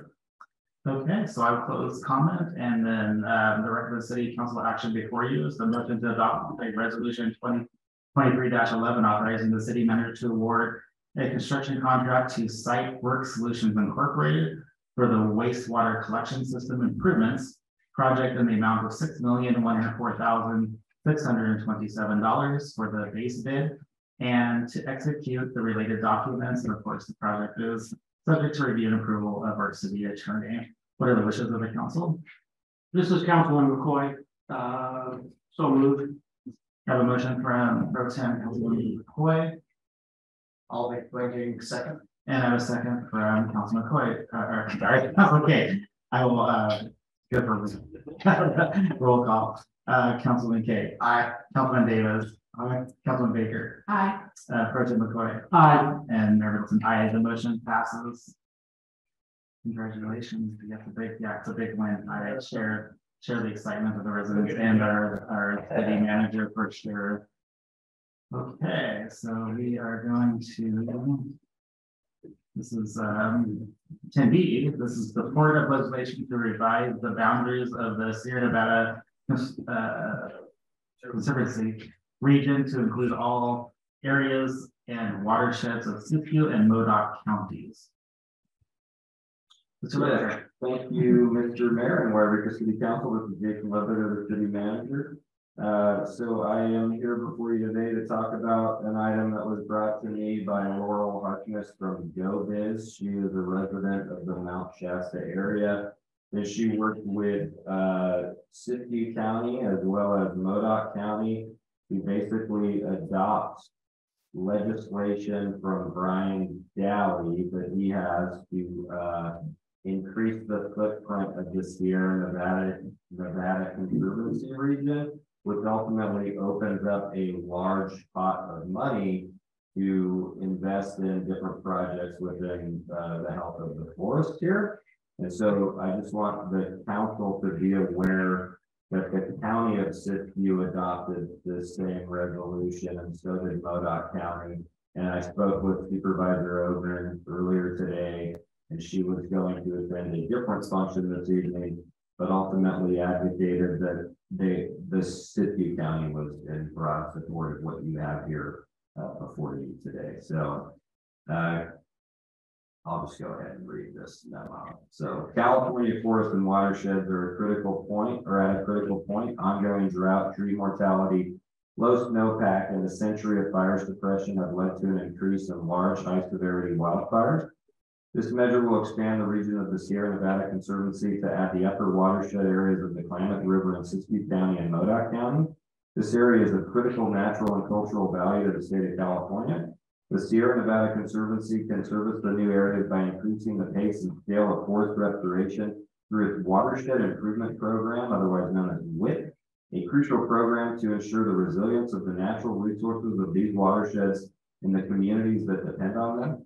The Sierra Nevada Conservancy was created by bipartisan legislation and signed into California law in 2004. The Sierra Nevada Conservancy was created with the understanding that the environmental, economic, and social well-being of the Sierra Nevada/Cascade region and its communities are closely linked, and that the region and the state of California would benefit from an organization providing a strategic direction. In the original legislation, the definition of the region was established to include areas lying within 22 counties of California, including the counties of Alpine, Amador, Butte, Calaveras, El Dorado, Fresno, Inyo, Kern, Lassen, Madera, Mariposa, Modoc, Mono, Nevada, Placer, Plumas, Shasta, Sierra, Tehama, Tulare, Tuolumne, and Yuba. In 2021, SB 208, presented by Dowley, added areas within the counties of Siskiyou and Trinity to the region. Senator Dowley introduced SB 841 last week. The bill would change the boundary of the Sierra Nevada Conservancy region to include all of Siskiyou and Modoc counties. The modification will add the upper watershed area of the Klamath River in both Siskiyou County and Modoc County to the Sierra Nevada Conservancy. SB 841 will remove capacity barriers and provide both Siskiyou County and Modoc County and all eligible entities and tribes within the region more equitable access to state resources through the Sierra Nevada Conservancy for county-wide and regional planning and implementation of critical watershed improvements, cross-jurisdictional collaboration, establishment of co-stewardship plans with tribes, preservation of working landscapes, wildfire risk reduction, growth of the regional stewardship economy, increased outdoor recreation access and opportunity in the region, protection, conservation, and restoration, the region's physical, cultural, archaeological, historical, and living resources. So you can see why this is such a bipartisan conservancy, why there's people on both sides of the aisles that support this. So essentially, we're asking for the recommended action. A motion to adopt resolution 2023-12 of the City Council of the City of Yreka supporting state legislation to revise the boundaries of the Sierra Nevada Conservancy region to include all areas and watersheds of Siskiyou and Modoc County. Thank you, Mr. Ledbetter. I'll open up to public comment.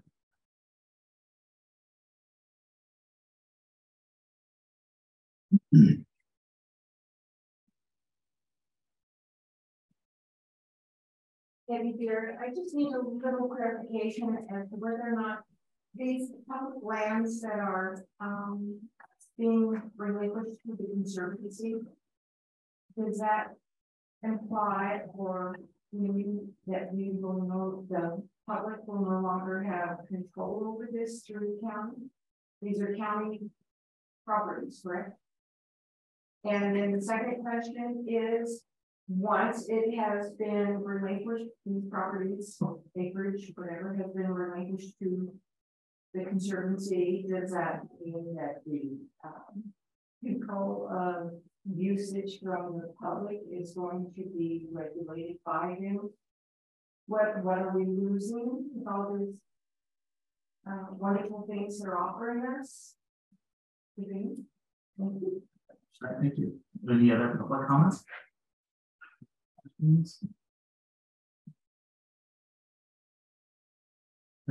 Mr. Ledbetter, you want to answer those questions?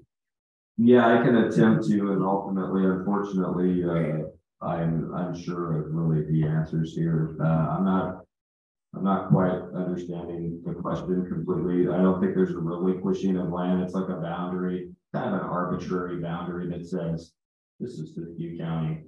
This is another location, and this is just an extension of that. You can see the current boundary is in your packet. And so ultimately it includes, I mean, essentially from Bakersfield, currently all the way up into the Lassen National Forest. And I guess also the Shefton National Forest as well. So if there is a point of contention and you guys would like more information, I can certainly reach out to Brian Dalley's office to engage the conversation, but I am definitely not the, I did not create this bill that's being presented by Mr. Dalley. We're just bringing it forward because we have some members in the community, including the 5 supervisors for the board for Siskiyou County that support this document. And ultimately, it makes no difference to my life if you approve or disapprove this. It really is no, Yreka is not on the hook for anything here. It is literally just being as a supporting member next to Siskiyou County and Modoc County and a number of other cities that have already passed this resolution, and supporting Brian Dalley's effort to add this territory.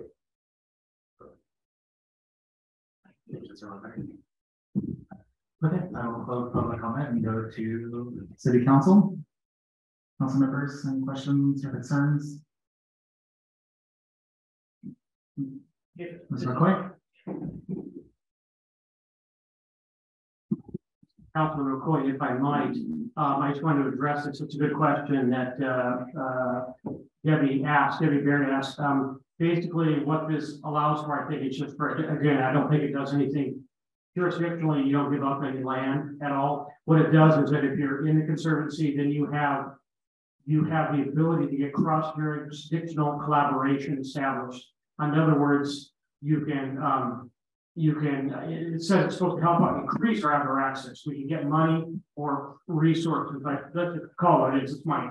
It's tax dollars in order to help with wildfire reduction and mitigation, growth of the regional economy, increased outdoor access and opportunity for people that are coming to the region or for us here, and then conservation and restoration, which is what, I mean, again, I'm not from a logging family, I'm from a farming family. If we don't conserve our land, we only farm it 1 or 2 or 3 years and then we're bankrupt. And I think loggers and they do the timber harvest up here, I think they are the greatest example of conservationists. And I think they would probably say, yeah, we could get more help in some of the, whether it's private land or whether it's public land, you know, reforesting, things like that. I think they would probably support that.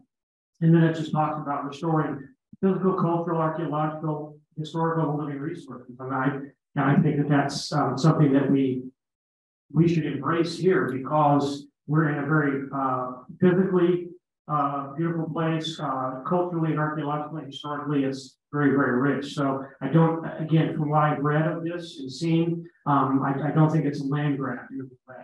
Trying to control it, you know, not like past people who have gone out and just locked the gates of the Forest Service. So thank you for your question.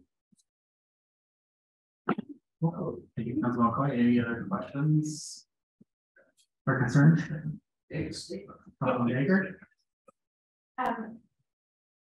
So I have done a little bit of research on this, but have not been able to like digest all of the information. Mr. Ledbetter, would you have any examples of projects that this organization has completed in other counties? Unfortunately, I do not have much information on this item. I could certainly, if it is at the interest of the city council, ultimately, if you guys don't want to move forward with this, it's completely fine, and if we can abandon it, or if you want to bring it back, what I would do based off of your inquiries that you have is I would probably get a representative from either Galley's office or the Conservancy to engage the meeting to be able to answer these questions, because I don't feel comfortable telling you yes or no on some of this stuff, and I'm not that familiar. Thank you. Actually, I would prefer that. I'm not ready to vote on this tonight. Okay. Is the wishes of the council direction to bring this item back for discussion with representative from Dolly's office for the I'm sorry, the conservancy watershed. Point of order. We don't need. I think Councilwoman Baker, if I'm correct, from what Attorney Henyon said, she doesn't need our permission to pull something off of the agenda. Well, that was a convention of that item. Can we have a ruling on that, Attorney Henyon?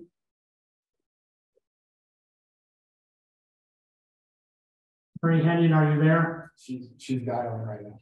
She's got dialing number. That's a pause. Hold on. So, I think we just bring him back. Attorney Henyon? Okay, are you ready? Go ahead. Yeah, the situation with a consent agenda is entirely different than pulling a matter from the city council agenda for later review. That is something that would take the consensus of the council. Okay. Attorney Henyon, is it a consensus or is it a vote? Well, you could do either. I mean, a consensus would definitely work. Yeah. Thank you. Thank you, Mr. Henyon. So is the consensus and agreement to bring this item back so we can have further clarification? I'm good with it. Yeah, bring it back. I'm okay with it to bring it back. Mr. Davis, is it to bring the item back? We have representatives. Okay. Okay. I'm a no. So it's a routine item. It's on the no. Okay. So since it's 4-1, we'll call you back. Bring it back. Okay. Mr. Ledbetter. With representation or representative from the company or Dolly. I'm sorry, Mayor, we asked you for it back as an informational item from this Excuse me, sorry for interrupting you, Mr. Mayor. Are we asking it, this is Councilman McCoy, are we asking for it to come back strictly as an informational item? Or are we asking it for it to come back as information as well as a vote? I would like, come back to the vote, but with representatives explaining to us what questions from the public and the council, then we can vote. Whatever the council wishes to vote at that time, but the information provided from the representatives. Thank you, Mr. Mayor.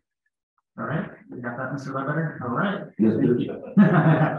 All right, so moving on.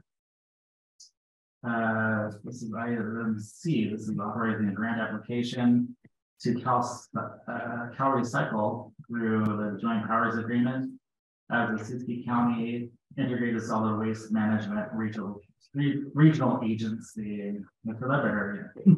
Yeah, thank you, Mr. Mayor, and Yreka City Council. This is Jason Ledbetter, the city manager. So we have a recommended motion here tonight on this item. Adopt resolution 2023-13 of the City Council of the City of Yreka, authorizing submittal of application for payment programs and related authorizations for waste hire amnesty grant. So essentially, as part of a joint powers agreement, the 9 incorporated cities work with the Siskiyou County on solid waste items, and the county applies generally on behalf of not only themselves, but of those cities.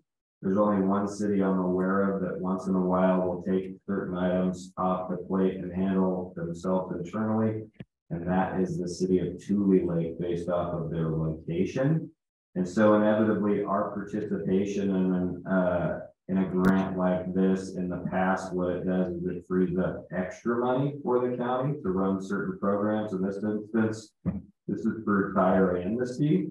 And so the county will take this money and they will do events at, generally speaking, the Overland transfer station, where there will be multiple free days for the public all over the county to take tires for free and dump them off, and the grant money pays for that event to happen. They'll do the same down in Black Butte, but our participation would infer that ultimately they would be running one of these events as they normally do throughout the year. They would continue to do it at the Overland transfer station. Thank you, Mr. Ledbetter. I'll open up the item for public comment. Any public comment? No? Okay, I will open up to the city council for any questions or public comment. Questions or comments, city council?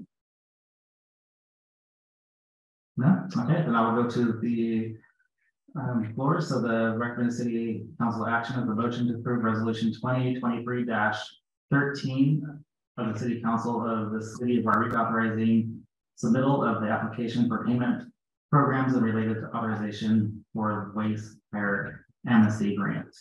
What are the wishes of the council? So moved. I have a motion from Councilman Baker. I'll second. And a second from Councilman Davis. Roll call. Councilman Gay? Aye. Councilman Davis? Aye. Councilman Baker? Aye. Pro Tem McCoy? Aye. And I, Mayor Middleton, so the motion passes. Okay. Well, we are down to D. This is for a grant application for CAL FIRE, California Climate Investments Wildfire Prevention Grants Program. Mr. Ledbetter. Thank you, Mr. Mayor, and Yreka City Council. Jason Ledbetter, the city manager here. So ultimately, if you'll recall, there was a few months back an OES grant opportunity for a resiliency officer. We scrambled and were able to, with really the guidance of the assistant city manager, really put together what we think is a very competitive package that would ultimately lead to roughly $1 million that would allow us to employ someone for 5 years that would be seeking to apply for grants such as the one that we have in front of you. But I just want to make sure everyone is aware. We hear constantly from a multitude of members of the community. There's obviously a number of things that need to be looked at within the city of Yreka. We are actively seeking to solve multiple problems in the city of Yreka revolving around water, housing, homeless, and fire. And ultimately, even though we do not have this grant position currently in-house, our assistant city manager is not going to let an opportunity like this CAL FIRE grant pass us by. We're not going to wait until we possibly get somebody in-house to continue to apply for these items just coming off the heels of the McKinney fire. And so what you have in front of you today is we worked with the Yreka Fire State Council, George James, Jay Perkins. We also worked with Bernie Paul, the South Yreka Fire Chief, to kind of discuss what our capacity was, what the needs of the community were, and what the other agencies were applying for on this grant opportunity, and how we could fit into all of that. And so we came up with a $2.5 million opportunity, and the project budget is equipment, procure an air curtain burner for fuel disposal. So an air curtain burner essentially looks like a shipping container and ultimately is supposed to not let off some of the very negative hazardous waste that will go into the air when these fires occur, or when you're trying to burn off fuel. And so a lot of these grants require you to either chip or send your waste to a cogeneration plant. And so that's an obstacle for a lot of people. And so we are advocating to get the first air curtain burner in the area, which would be utilized by a multitude of folks on bigger projects. If the Forest Service was doing a project on their land, we would work with them to possibly utilize this air curtain burner that would be on city property. And ultimately, as Yreka Fire State Council has done with the Craggy project and all the defensible space that they've set up for us around the sphere of influence, projects like that could be utilized. We could utilize this air curtain. Also a skid steer, and then a mastication head that would go on the skid steer. And so ultimately what we would be able to do with that is enter into, with either future grants or on our own property. The greenway comes up quite a bit. We know that we have a shelter that hopefully will be open in the next 2 to 3 months. We know that we are confined by Martin versus Boise, but we have a critical infrastructure ordinance. And so our hope is we have beds available. We're talking about a home key option, and ultimately our level of enforcement by asking folks to enter into one of these future facilities, thereby freeing up the area and being able to masticate along the greenway, being able to masticate on our own property, and then work with property owners on, say, Butcher Hill, Alston, Deer Creek, and do mastication projects with our own equipment is pretty vital to keep us safe. And so we're advocating for the purchase of a skid steer, masticating head, and an excavator. We're also advocating within this grant application for staffing to cover public works crews members and mechanics to operate and maintain the equipment. The city is uniquely qualified to house, maintain, and operate this equipment with its depth of trained equipment operators, Class A drivers, and highly skilled mechanics. Pardon me. And then collaboration and contract services. So for larger fuel reduction work, the city will seek contract services for specific public, tribal, and private lands. Focused initially in this project on the Interstate 5 corridor, inside city limits with the city's zip code, so the sphere of influence and radius, for fuel reductions through January of 2029. And the grant provides for a 12% indirect cost recovery for grant administration. And so right now we feel comfortable applying for exactly what this project looks like, in the hopes that we then also get our OES grant, and we have a resiliency officer who then can step up our game and actually start doing prescription work on multiple properties, whether they be public or private, within the city limits of Yreka. Thank you, Mr. Yreka. Any public comment? Just a quick comment. I utilize the Greenhorn Park extensively I'm on the trails almost every day. And the buildup of fuels on those trails has become rather significant. Has there been any discussion on ways to access those trails in a non-damaging way to remove those excess fuels and stack? It does a great job of knocking things down, stacking it. Are there ways to utilize some of the things you're looking at there to reduce that massive buildup before we have a real problem? That's my comment. Thank you. Any other public comments? Okay, no, I will close public comments and then want to address that question? Yes, absolutely. That's a great question. And ultimately, it's a kind of twofold situation. We are very lucky to have such a relationship with the CAL FIRE Siskiyou unit, who has helped us quite a bit and continues to help us quite a bit within Greenhorn. But yes, this is exactly some of this equipment, especially the mastication equipment, ultimately. And then if we are not comfortable with any type of piling that we do, which we really at this point shouldn't be, you know, unfortunately, I mean, unless CAL FIRE and our chief is present, obviously, to do these prescribed burns on slash piles, that ultimately, yes, we would have an air curtain and we would be able to transport that waste down to the air curtain and burn safely. Thank you, Mr. Letter. Over to the City Council for open up for questions. Mr. Davis, question? Actually, Mr. not a statement to start. Okay. I went to that Fire State Council first time, and we were talking about this application tool, and you know, this gets here. I'm going, where we're getting those, and then all of a sudden I read my back and by golly, there they are.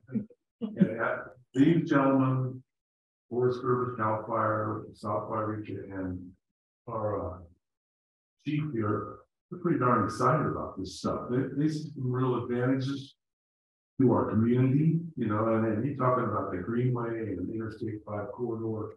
Yeah, those all need a lot of help. It's pretty obvious when you or drive by. I'm really thinking this is a positive thing for our community, and I hope to see it go forward.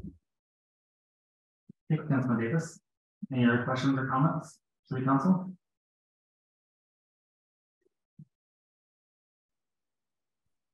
No, okay.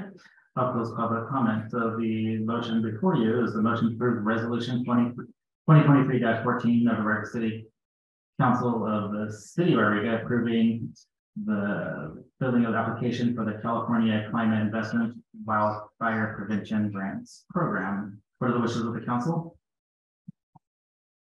I'll move that we do that. Councilman Davis, have a motion. I'll bring Kate a second. Okay. Councilman Kay is the second. Roll call. Councilman Kay. Aye. Councilman Davis. Aye. Councilman Baker. Aye. Pro Tem McCoy. Aye. And I, Mayor Middleton. Motion passes. Great. Thank you, everybody. And then now we will go on to city manager and staff reports. Mr. Ledbetter. Thank you, Mr. Mayor and Yreka City Council, Chief Leather, City Manager. Sorry for the real brief report. Number one here, the finance department is having their first round of budget hearing meetings with all the departments. So we've started that process, and ultimately we'll be bringing you a budget when we're completing that process. It's still a long ways to go, but the process is started. On 3/21, staff will be bringing the affordable housing site inventory report to council to get direction on possible future developments. A letter to each property owner of the 12 sites analyzed is being sent out this week to determine if any property owner is interested in partnering on possible housing in the city that could be grant funded. So the prior council, I believe, basically gave authority for us to enter into a contract with a consulting firm called Housing Tools. And they did this work of the affordable housing site inventory as part of that contract. They analyzed 12 sites. They're privately owned. And now we are going to engage those property owners to see if they have an interest in essentially partnering, which could mean they maintain the property or they would sell it to a developer that we would be teaming up with. So, pardon me. Number 3 here is that the request for qualifications, or the RFQ for master developers, has gone out from Housing Tools. And we are interested to see if we have some developers to put on our list of partners that we may eventually be teaming up with, or we would then team them up with property owners that I just mentioned above. And so the meeting on the 21st will be very interesting because you will have an opportunity to take a look at that analysis, and then you will be guiding us as to which sites make the most sense that you want to continue to flesh out to see a possible a project that would consist of housing units, and you have the missing middle look that you have been hopefully taking a look at, that have a multitude of different opportunities. We are very infatuated with cottage cluster style housing, which looks like the Hollywood bungalow. I attended a local city manager meeting with city managers from Dunsmuir, Mount Shasta, and Weed on 3/1/23, and we were hoping to make this kind of a monthly meeting. And then the Southern Oregon City Managers meeting, they took a hiatus as Chris Clayton had surgery, and he is back. And so those monthly meetings are up again, and more than likely I will attend the 3/27 meeting. And just for, I know everybody is aware, I just want to thank Chief Gilman. I want to thank the entire council, specifically Council Member McCoy, for working the warming center that will be at the Methodist Church. His shift starts at 1:15 after this meeting. And we will also be participating in the warming center on 3/8 as well. So that's all I have, folks. Thank you. Thank you, Mr. Leather. I'll go to council members for any other councilman Baker first. Okay. Any reports, questions, concerns, requests? Yes. So Mr. Ledbetter, the housing, I'm sorry, you mentioned it in your report, and I don't have the exact name of it. It's an inventory, site inventory. Is there any kind of deadline that's attached to us making a decision about that? There's no deadline. Definitely, technically, there's really no deadline other than supernovas and the money available. And really the appetite for housing. I guess I will say that ultimately, I'm just going to say this. I'm the city manager for the city of Yreka, and ultimately, I can do a number of things, and I guarantee you that I will not make everybody happy. And what my goal is here, and I stand by this, and I don't think I would be welcome in a lot of communities as a city manager. My goal is to raise everybody up. And I know that that's not necessarily, and I'm not saying anything to you, any council member here, but I know that that's a tough pill to swallow, because I believe that by raising everybody up, we all win. The person that has a lot of money then doesn't need to see a dilapidated property, or they don't need to see people living in their own feces on the side of the hill by Campus Drive. And so I would basically just ask this of the city council. You have given me a review. And within that review, you have stipulated to me that you want me to solve the housing crisis in the city of Yreka. And by golly, I'm going to do it. But I need your help. And ultimately, in the face of great difficulty, great things can happen. Fall Creek was one of those things that transpired here. This was a visionary town for a long time. people went and sought electricity somewhere else and brought it into the city of Yreka. That was great change. People left the Greenhorn Reservoir and we went to Fall Creek and we brought the water, and that was a great change. And ultimately we have a vacancy rate of 1.3%. So I guess my answer to your question is that is what we're up against. That ultimately a vacancy rate of 1.3%, an expanding fiber economy or job opportunities, and ultimately we're trying to solve a problem that the state will fund at the moment. And so I am advocating that we continue to move forward. I realized that was in Carlsbad during the housing element discussion, which I know was a very raucous discussion. But ultimately, if we don't want to do housing, I disagree with that. I think we should do housing, but I am completely fine not doing housing. And so I guess my point is that I don't want to single you out here, but if you're already asking me, do I need to make a decision on this, and we haven't even gotten to the meeting, it's just a little concerning to me, because ultimately I am under the impression that I am being reviewed on bringing housing to the city of Yreka, and so I am advocating to do that. And I know that change is difficult for people, and so ultimately, technically, there's no deadline on anything, really. I mean, we could have just not passed the housing element, and we could have been just like another city in Southern California, Huntington Beach, who ultimately more than likely will see an impact. We probably wouldn't have seen an impact because developers aren't lining up to get beachfront property in the city of Yreka, thereby bypassing all of our local laws, which is why there was a deadline for passing that. And so I guess that I'm sorry that this is maybe a little bit kind of coming across in any level of negative way.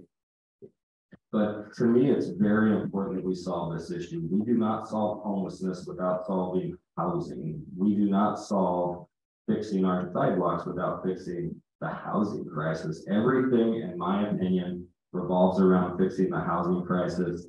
And I have a staff who is staying late, coming in early, working weekends, working consistently to bring projects forward. This being one of them, that ultimately I just need the city council to believe me.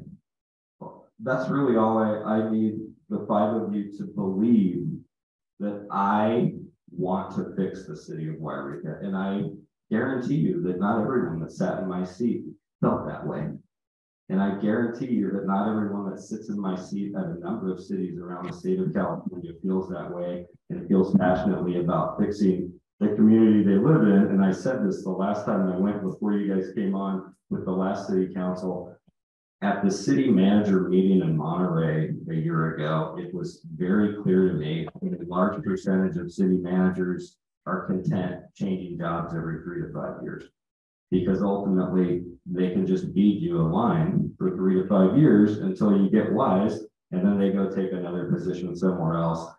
And so this is organically coming out of me right now, but I just want you guys to know that ultimately I would not advocate to do anything that was, in my eyes, detrimental to the community that I have chosen to raise my family in. And when it comes to housing, I know that there's a conflicted view with a vocal minority within the community, and I just happen to disagree with that. And if the council disagrees with me, that's totally fine.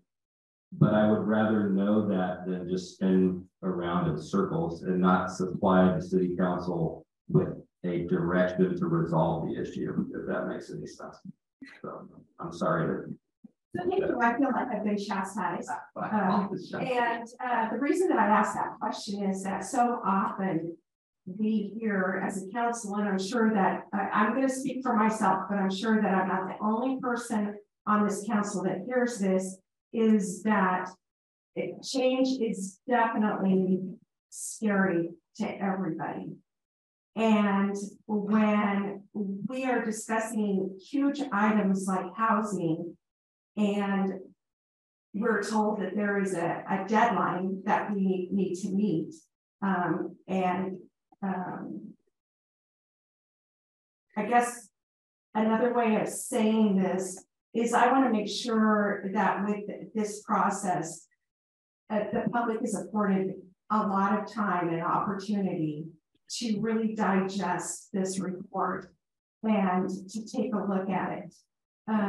So, I mean, because we're working for the citizens of Yreka, and I just want to say that I have the utmost faith in you. My question was not meant as any kind of criticism. I just want to make sure that we're going to be giving, through this process, citizens the opportunity to comment on it, and regardless of what the point of view is. So. Well, I didn't mean to chastise you, but I do want to make it clear that ultimately, my intentions are pure, I guess, is my take, and that ultimately, however long it takes to digest this document is up to the city council. Thank you, Councilman Baker. Councilman Davis? I kind of believe that we have accepted a housing element in a pretty strong way.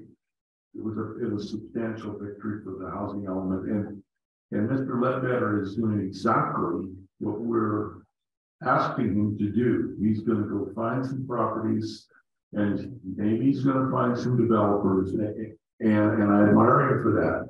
I didn't support that program, and I'll be honest with you, I didn't. But he's doing his job, and we've given him that direction, and so to go to it, Mr. Ledbetter. I'll be right there with you, trying to find the right people for the job. So, can I make another comment? I really did not mean to come across, Mr. Ledbetter, that I was not trusting you or did not have faith in your ability to do the job that we've asked you to do. So if I came across that way, I would like to apologize. You absolutely did not come across that way. And I just want to make sure that I have a lot of respect for you, and we have great, wonderful meetings. And ultimately, I feel like we're headed in a very positive direction. And so ultimately, my commentary is more of just the conversation, because I did miss the housing element meeting in person. And ultimately, I understand what the city council is inevitably up against in every city in the state of California. And I just do find that it is very fascinating. Somebody pointed this out to me recently, that ultimately everybody really likes the history of mining, and everybody really likes the history of miner streets. And when you look at that time period, that is not generally what people advocate for. They advocate for post-World War II suburbia. And so the city of Yreka is actually kind of a dichotomy, right? Because really the history of the city is Minor Street, that acted just like any other very urban area where you had a lot of densely packed housing, and you had retail shops with people living above those areas. And we all love that. We love the way it makes us feel. And so ultimately, we also have this thing that other people really love from the 60s or the 50s, which is more of the suburban sprawl and the larger lots. And I understand people love that too. And ultimately, I understand that this issue brings out a lot of enthusiasm. And so I just want you to know, my comments were not directed necessarily towards you, Ms. Baker, in any way. I have a lot of respect for you. But that ultimately, I would love to solve the issue of housing for the community. And we've taken a lot of steps, and I just really want to see action ultimately, because I do believe that that's what this community needs to thrive again. So just to be clear, I have no ill will towards you whatsoever. I've loved talking to you on Friday afternoons. And so if it came across in a negative way, I apologize. So I actually do have just one more question. All right. And that is, you mentioned that the contractor that we have that is sending out this information and the letters to the property owners, and they're also, it's my understanding from what you said, putting together a list of master developers, and I'm assuming that they reach out and ask people if they want to be on that list, the developers. And my question is, I don't want to be under the wrong assumption. That will include local developers as well as developer corporations. It's a request for qualifications, and so inevitably it would just fall into if we have somebody that met the qualifications of that level of development. But we've also, since your guys' meeting over the housing element, we've had a large influx of interest of local developers that aren't interested in grant opportunities, but are interested in development. And I think we're kind of sitting back to see what the pulse of the city was. And so we're working with them as well to answer their questions. I'm not sure. I think there's some local ties to what would be considered kind of these larger development companies, but I'm not sure if there is someone local that kind of fits that mold, but they are welcome to basically apply to get on that list. Thank you. All right. Okay. On to We're just on comments. and well, hopefully that Councilman Stephen comments on it. So then we at our COC meeting, we did approve some funding for you can call assist you to apply for a $273,000 grant for that. So that was something that's going to benefit them. If anybody knows about you can power assist you. They're really a good outfit that actually serves the community, the youth up to 24 years old. So if know of anybody that's struggling that's under 24, send them that direction. They have a lot of Sarah Springfield's actually helped develop this program. Yes, and it's really going into a really big deal. So they help with housing and any type of support system for the youth. It's really been working out great. She's doing a great job on that. So that was one of the funding that we did on that. And that was a lot of information that we did shared during our COC meeting. We haven't still got back the numbers for the point in time count yet, some finding numbers yet. So as soon as we get that, I'll share that with everybody. But other than that, What's that? So I want to agree with Mrs. Baker that I wasn't you said it or you government slow by nature. I mean, having been in education for 30 years and working with the state and the feds, it was always slow.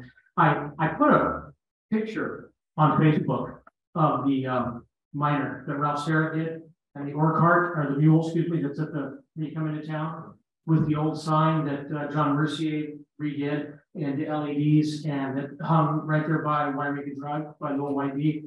And it was interesting. And I said, come visit us, the best kept secret in Northern California. And I got lots and lots of positive, which is wonderful because we want to be positive about a community. The only two negatives I got were A, homeless, and B, business. Well, business, we want to drive business here, and I think we're trying to do it as a council, the five of us, and we've got this city that's working hard behind the staff. In order to drive business, the housing is important because, as I talked to, we tried to, again, I'll go back, we tried to hire 2 city managers and housing was an issue. It was an issue for an interim city manager to come here and work with us. I mean, we know that was a toughie. The other thing for the homeless is that at some point in time, it's not the end all for homelessness. There's always going to be homelessness, but we'd like to minimize it and we'd like to give the homeless the opportunity. And so one of the things that concerns me, and I'm going to be very honest with you and all council members, is that what I hear in this community is that this council is taking away our rights of our citizens. We're taking away the rights of the citizens to have an R1 house by putting an apartment complex right next to them. Now, I don't have any going up next to my house. I don't know if any of you have any R1 complexes going up. I mean, any multi-unit complexes going up, like big high rises of 2 or 3 stories. But I'm gonna agree with Drake Davis in that we've asked you to do the housing, and that's where I want.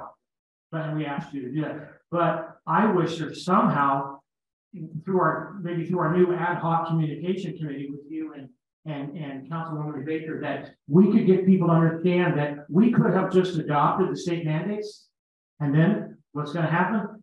State mandates, the state's going to come in, but we wanted local control. And we adopted local control when we adopted that document. And unfortunately, there's just all kinds of just stuff flying out there about how we've given up the farm. This council's given up the farm. We're looking out for our citizens, and we want the best for this city. I don't think any of the five of us would be on here if we didn't want it. And I want to compliment you, City Manager Ledbetter, because you came to us at a time when we were very vulnerable. You were very honest with us, and you stepped in and you took the bull by the horns. And it was for my 3-year pride on the council, you know, no disrespect, because the city manager, my friend, but it was kind of my friend, but it was that bull was bucking a lot, and there was a lot going on there, and we got thrown a lot. And I want to thank your staff for being excited about what you're doing, because houses equals business, business equals streets, sidewalks, cops, maybe a paid fire department. It equals a lot of stuff, and we want to encourage business to come in. And again, Facebook's very unscientific, but just based on the 2 comments I got, the one was, yeah, we just need to get more business in here. So, you know, I want to thank the council for backing that home plan, and I want to thank the council for all you're doing. And if you haven't had a chance to read that book on middle housing, very, very fascinating. It's a great book, and it cites 2 neighborhoods that I know of. One of them is a neighborhood that Frank Lloyd Wright lived in, as having the smaller dwellings in it. And if you've ever been able to go there and walk through it, you don't see the dwellings. All you see is Frank Lloyd Wright houses all around you. And the other one is actually Bay Ridge, where my daughter lived for 4.5 years. And when you walk through Bay Ridge in Brooklyn, again, you don't notice that there are smaller cottages there because it's all part of the architecture. So I think we all want the same thing. We don't want something to stick out. And that's what you're doing for us by bringing us these properties for us to look at, because we're trying to control the growth. We don't want apartments up on Minor Street. You know, we want them where they belong and where they fit in and where they're close to people for services. I even have my neighbor telling me, and I'm not going to mention any names at this point in time because he'll let people know, but he's called the city to talk to the city about buying a building on one of the main streets here and turning the bottom back into business and then adding another floor. So you have a 2nd and 3rd floor and putting apartments on the 2 top floors with parking that is enclosed totally underneath the building. So, you know, people are thinking about it because we don't, Steve Baker and I used to talk a lot, and we really don't have any developers in Siskiyou County. We just don't. We don't have any developers. We have some people that come close to being developers, and thank God for that. And you all know who they are, but we don't have anybody that really wants to come in and say, hey, I'll put up, you know, 27 single family homes on, you know, in this area. Or I'll put up 8 cottages here, 8 cottages here, and 8 cottages here. So I want to thank the council though for standing up for this element. And I want to thank you and particularly your office for being excited about it. And yes, we did ask you to do a bunch of stuff. And yes, you got a positive evaluation from us. And yes, I'm going to say I want to see you stay. I think I can't speak for all of us, but I think we're all pretty positive. You know, we need to come to you when if we have issues. I urge any of us to go to him when you have those questions. I know that's what Steve Baker said. Don't take me cold, you know, and you know, it's part of our training too, as far as the California League of Cities goes. So, but we all do be cold like that at times, and I know I do. I have. So, but thank your staff particularly for everything they're doing. Yeah. Thank you for the time. All right. That's not much for me to say, really. It's just unfortunate that some misinformation to get around by a certain group and a certain individual regarding R1 zoning. It was I received several calls from some elderly residents and had to clarify to them by that lie that went out on a flyer that we weren't changing their zoning, and it's not the city. The state of California is just redefining the term of single family dwelling, and so it got in the midst of very confused and very blatant lies of what was changing, and shame on them, because it upset a lot of residents. And after I talked to them, they were very grateful that I explained to them, even though they didn't ask me to call. I called every single one of them and explained, and they were surprised I called them back, and they were set at ease that what I told them, and it was very sad to have them upset and confused by this one person's lies and this flyer from a certain group. So, so yeah, damage control is this actually the city council and our citizens that know the facts to set people straight that no, we're not damaging, we're not taking people's rights away and whatnot. And cities change. Where it has been the same. When I moved back here, I saw change for the worse, not change for the good. And me sitting here today, 2 years later, I'm proud of the council I sat with for 2 years. I'm proud of the council here for their opinions and their homework and their research. And moving forward, it's not easy. We're not going to agree on a lot of things that Mr. Ledbetter or us sitting here, but we walk away and we just have to remember why we're here. And this is the betterment for the Yreka, and this is serving our citizens of Yreka that put us in our seat. So with that, I will say good evening. Thank you for coming. Come back, see us. Have a good night. Meeting adjourned.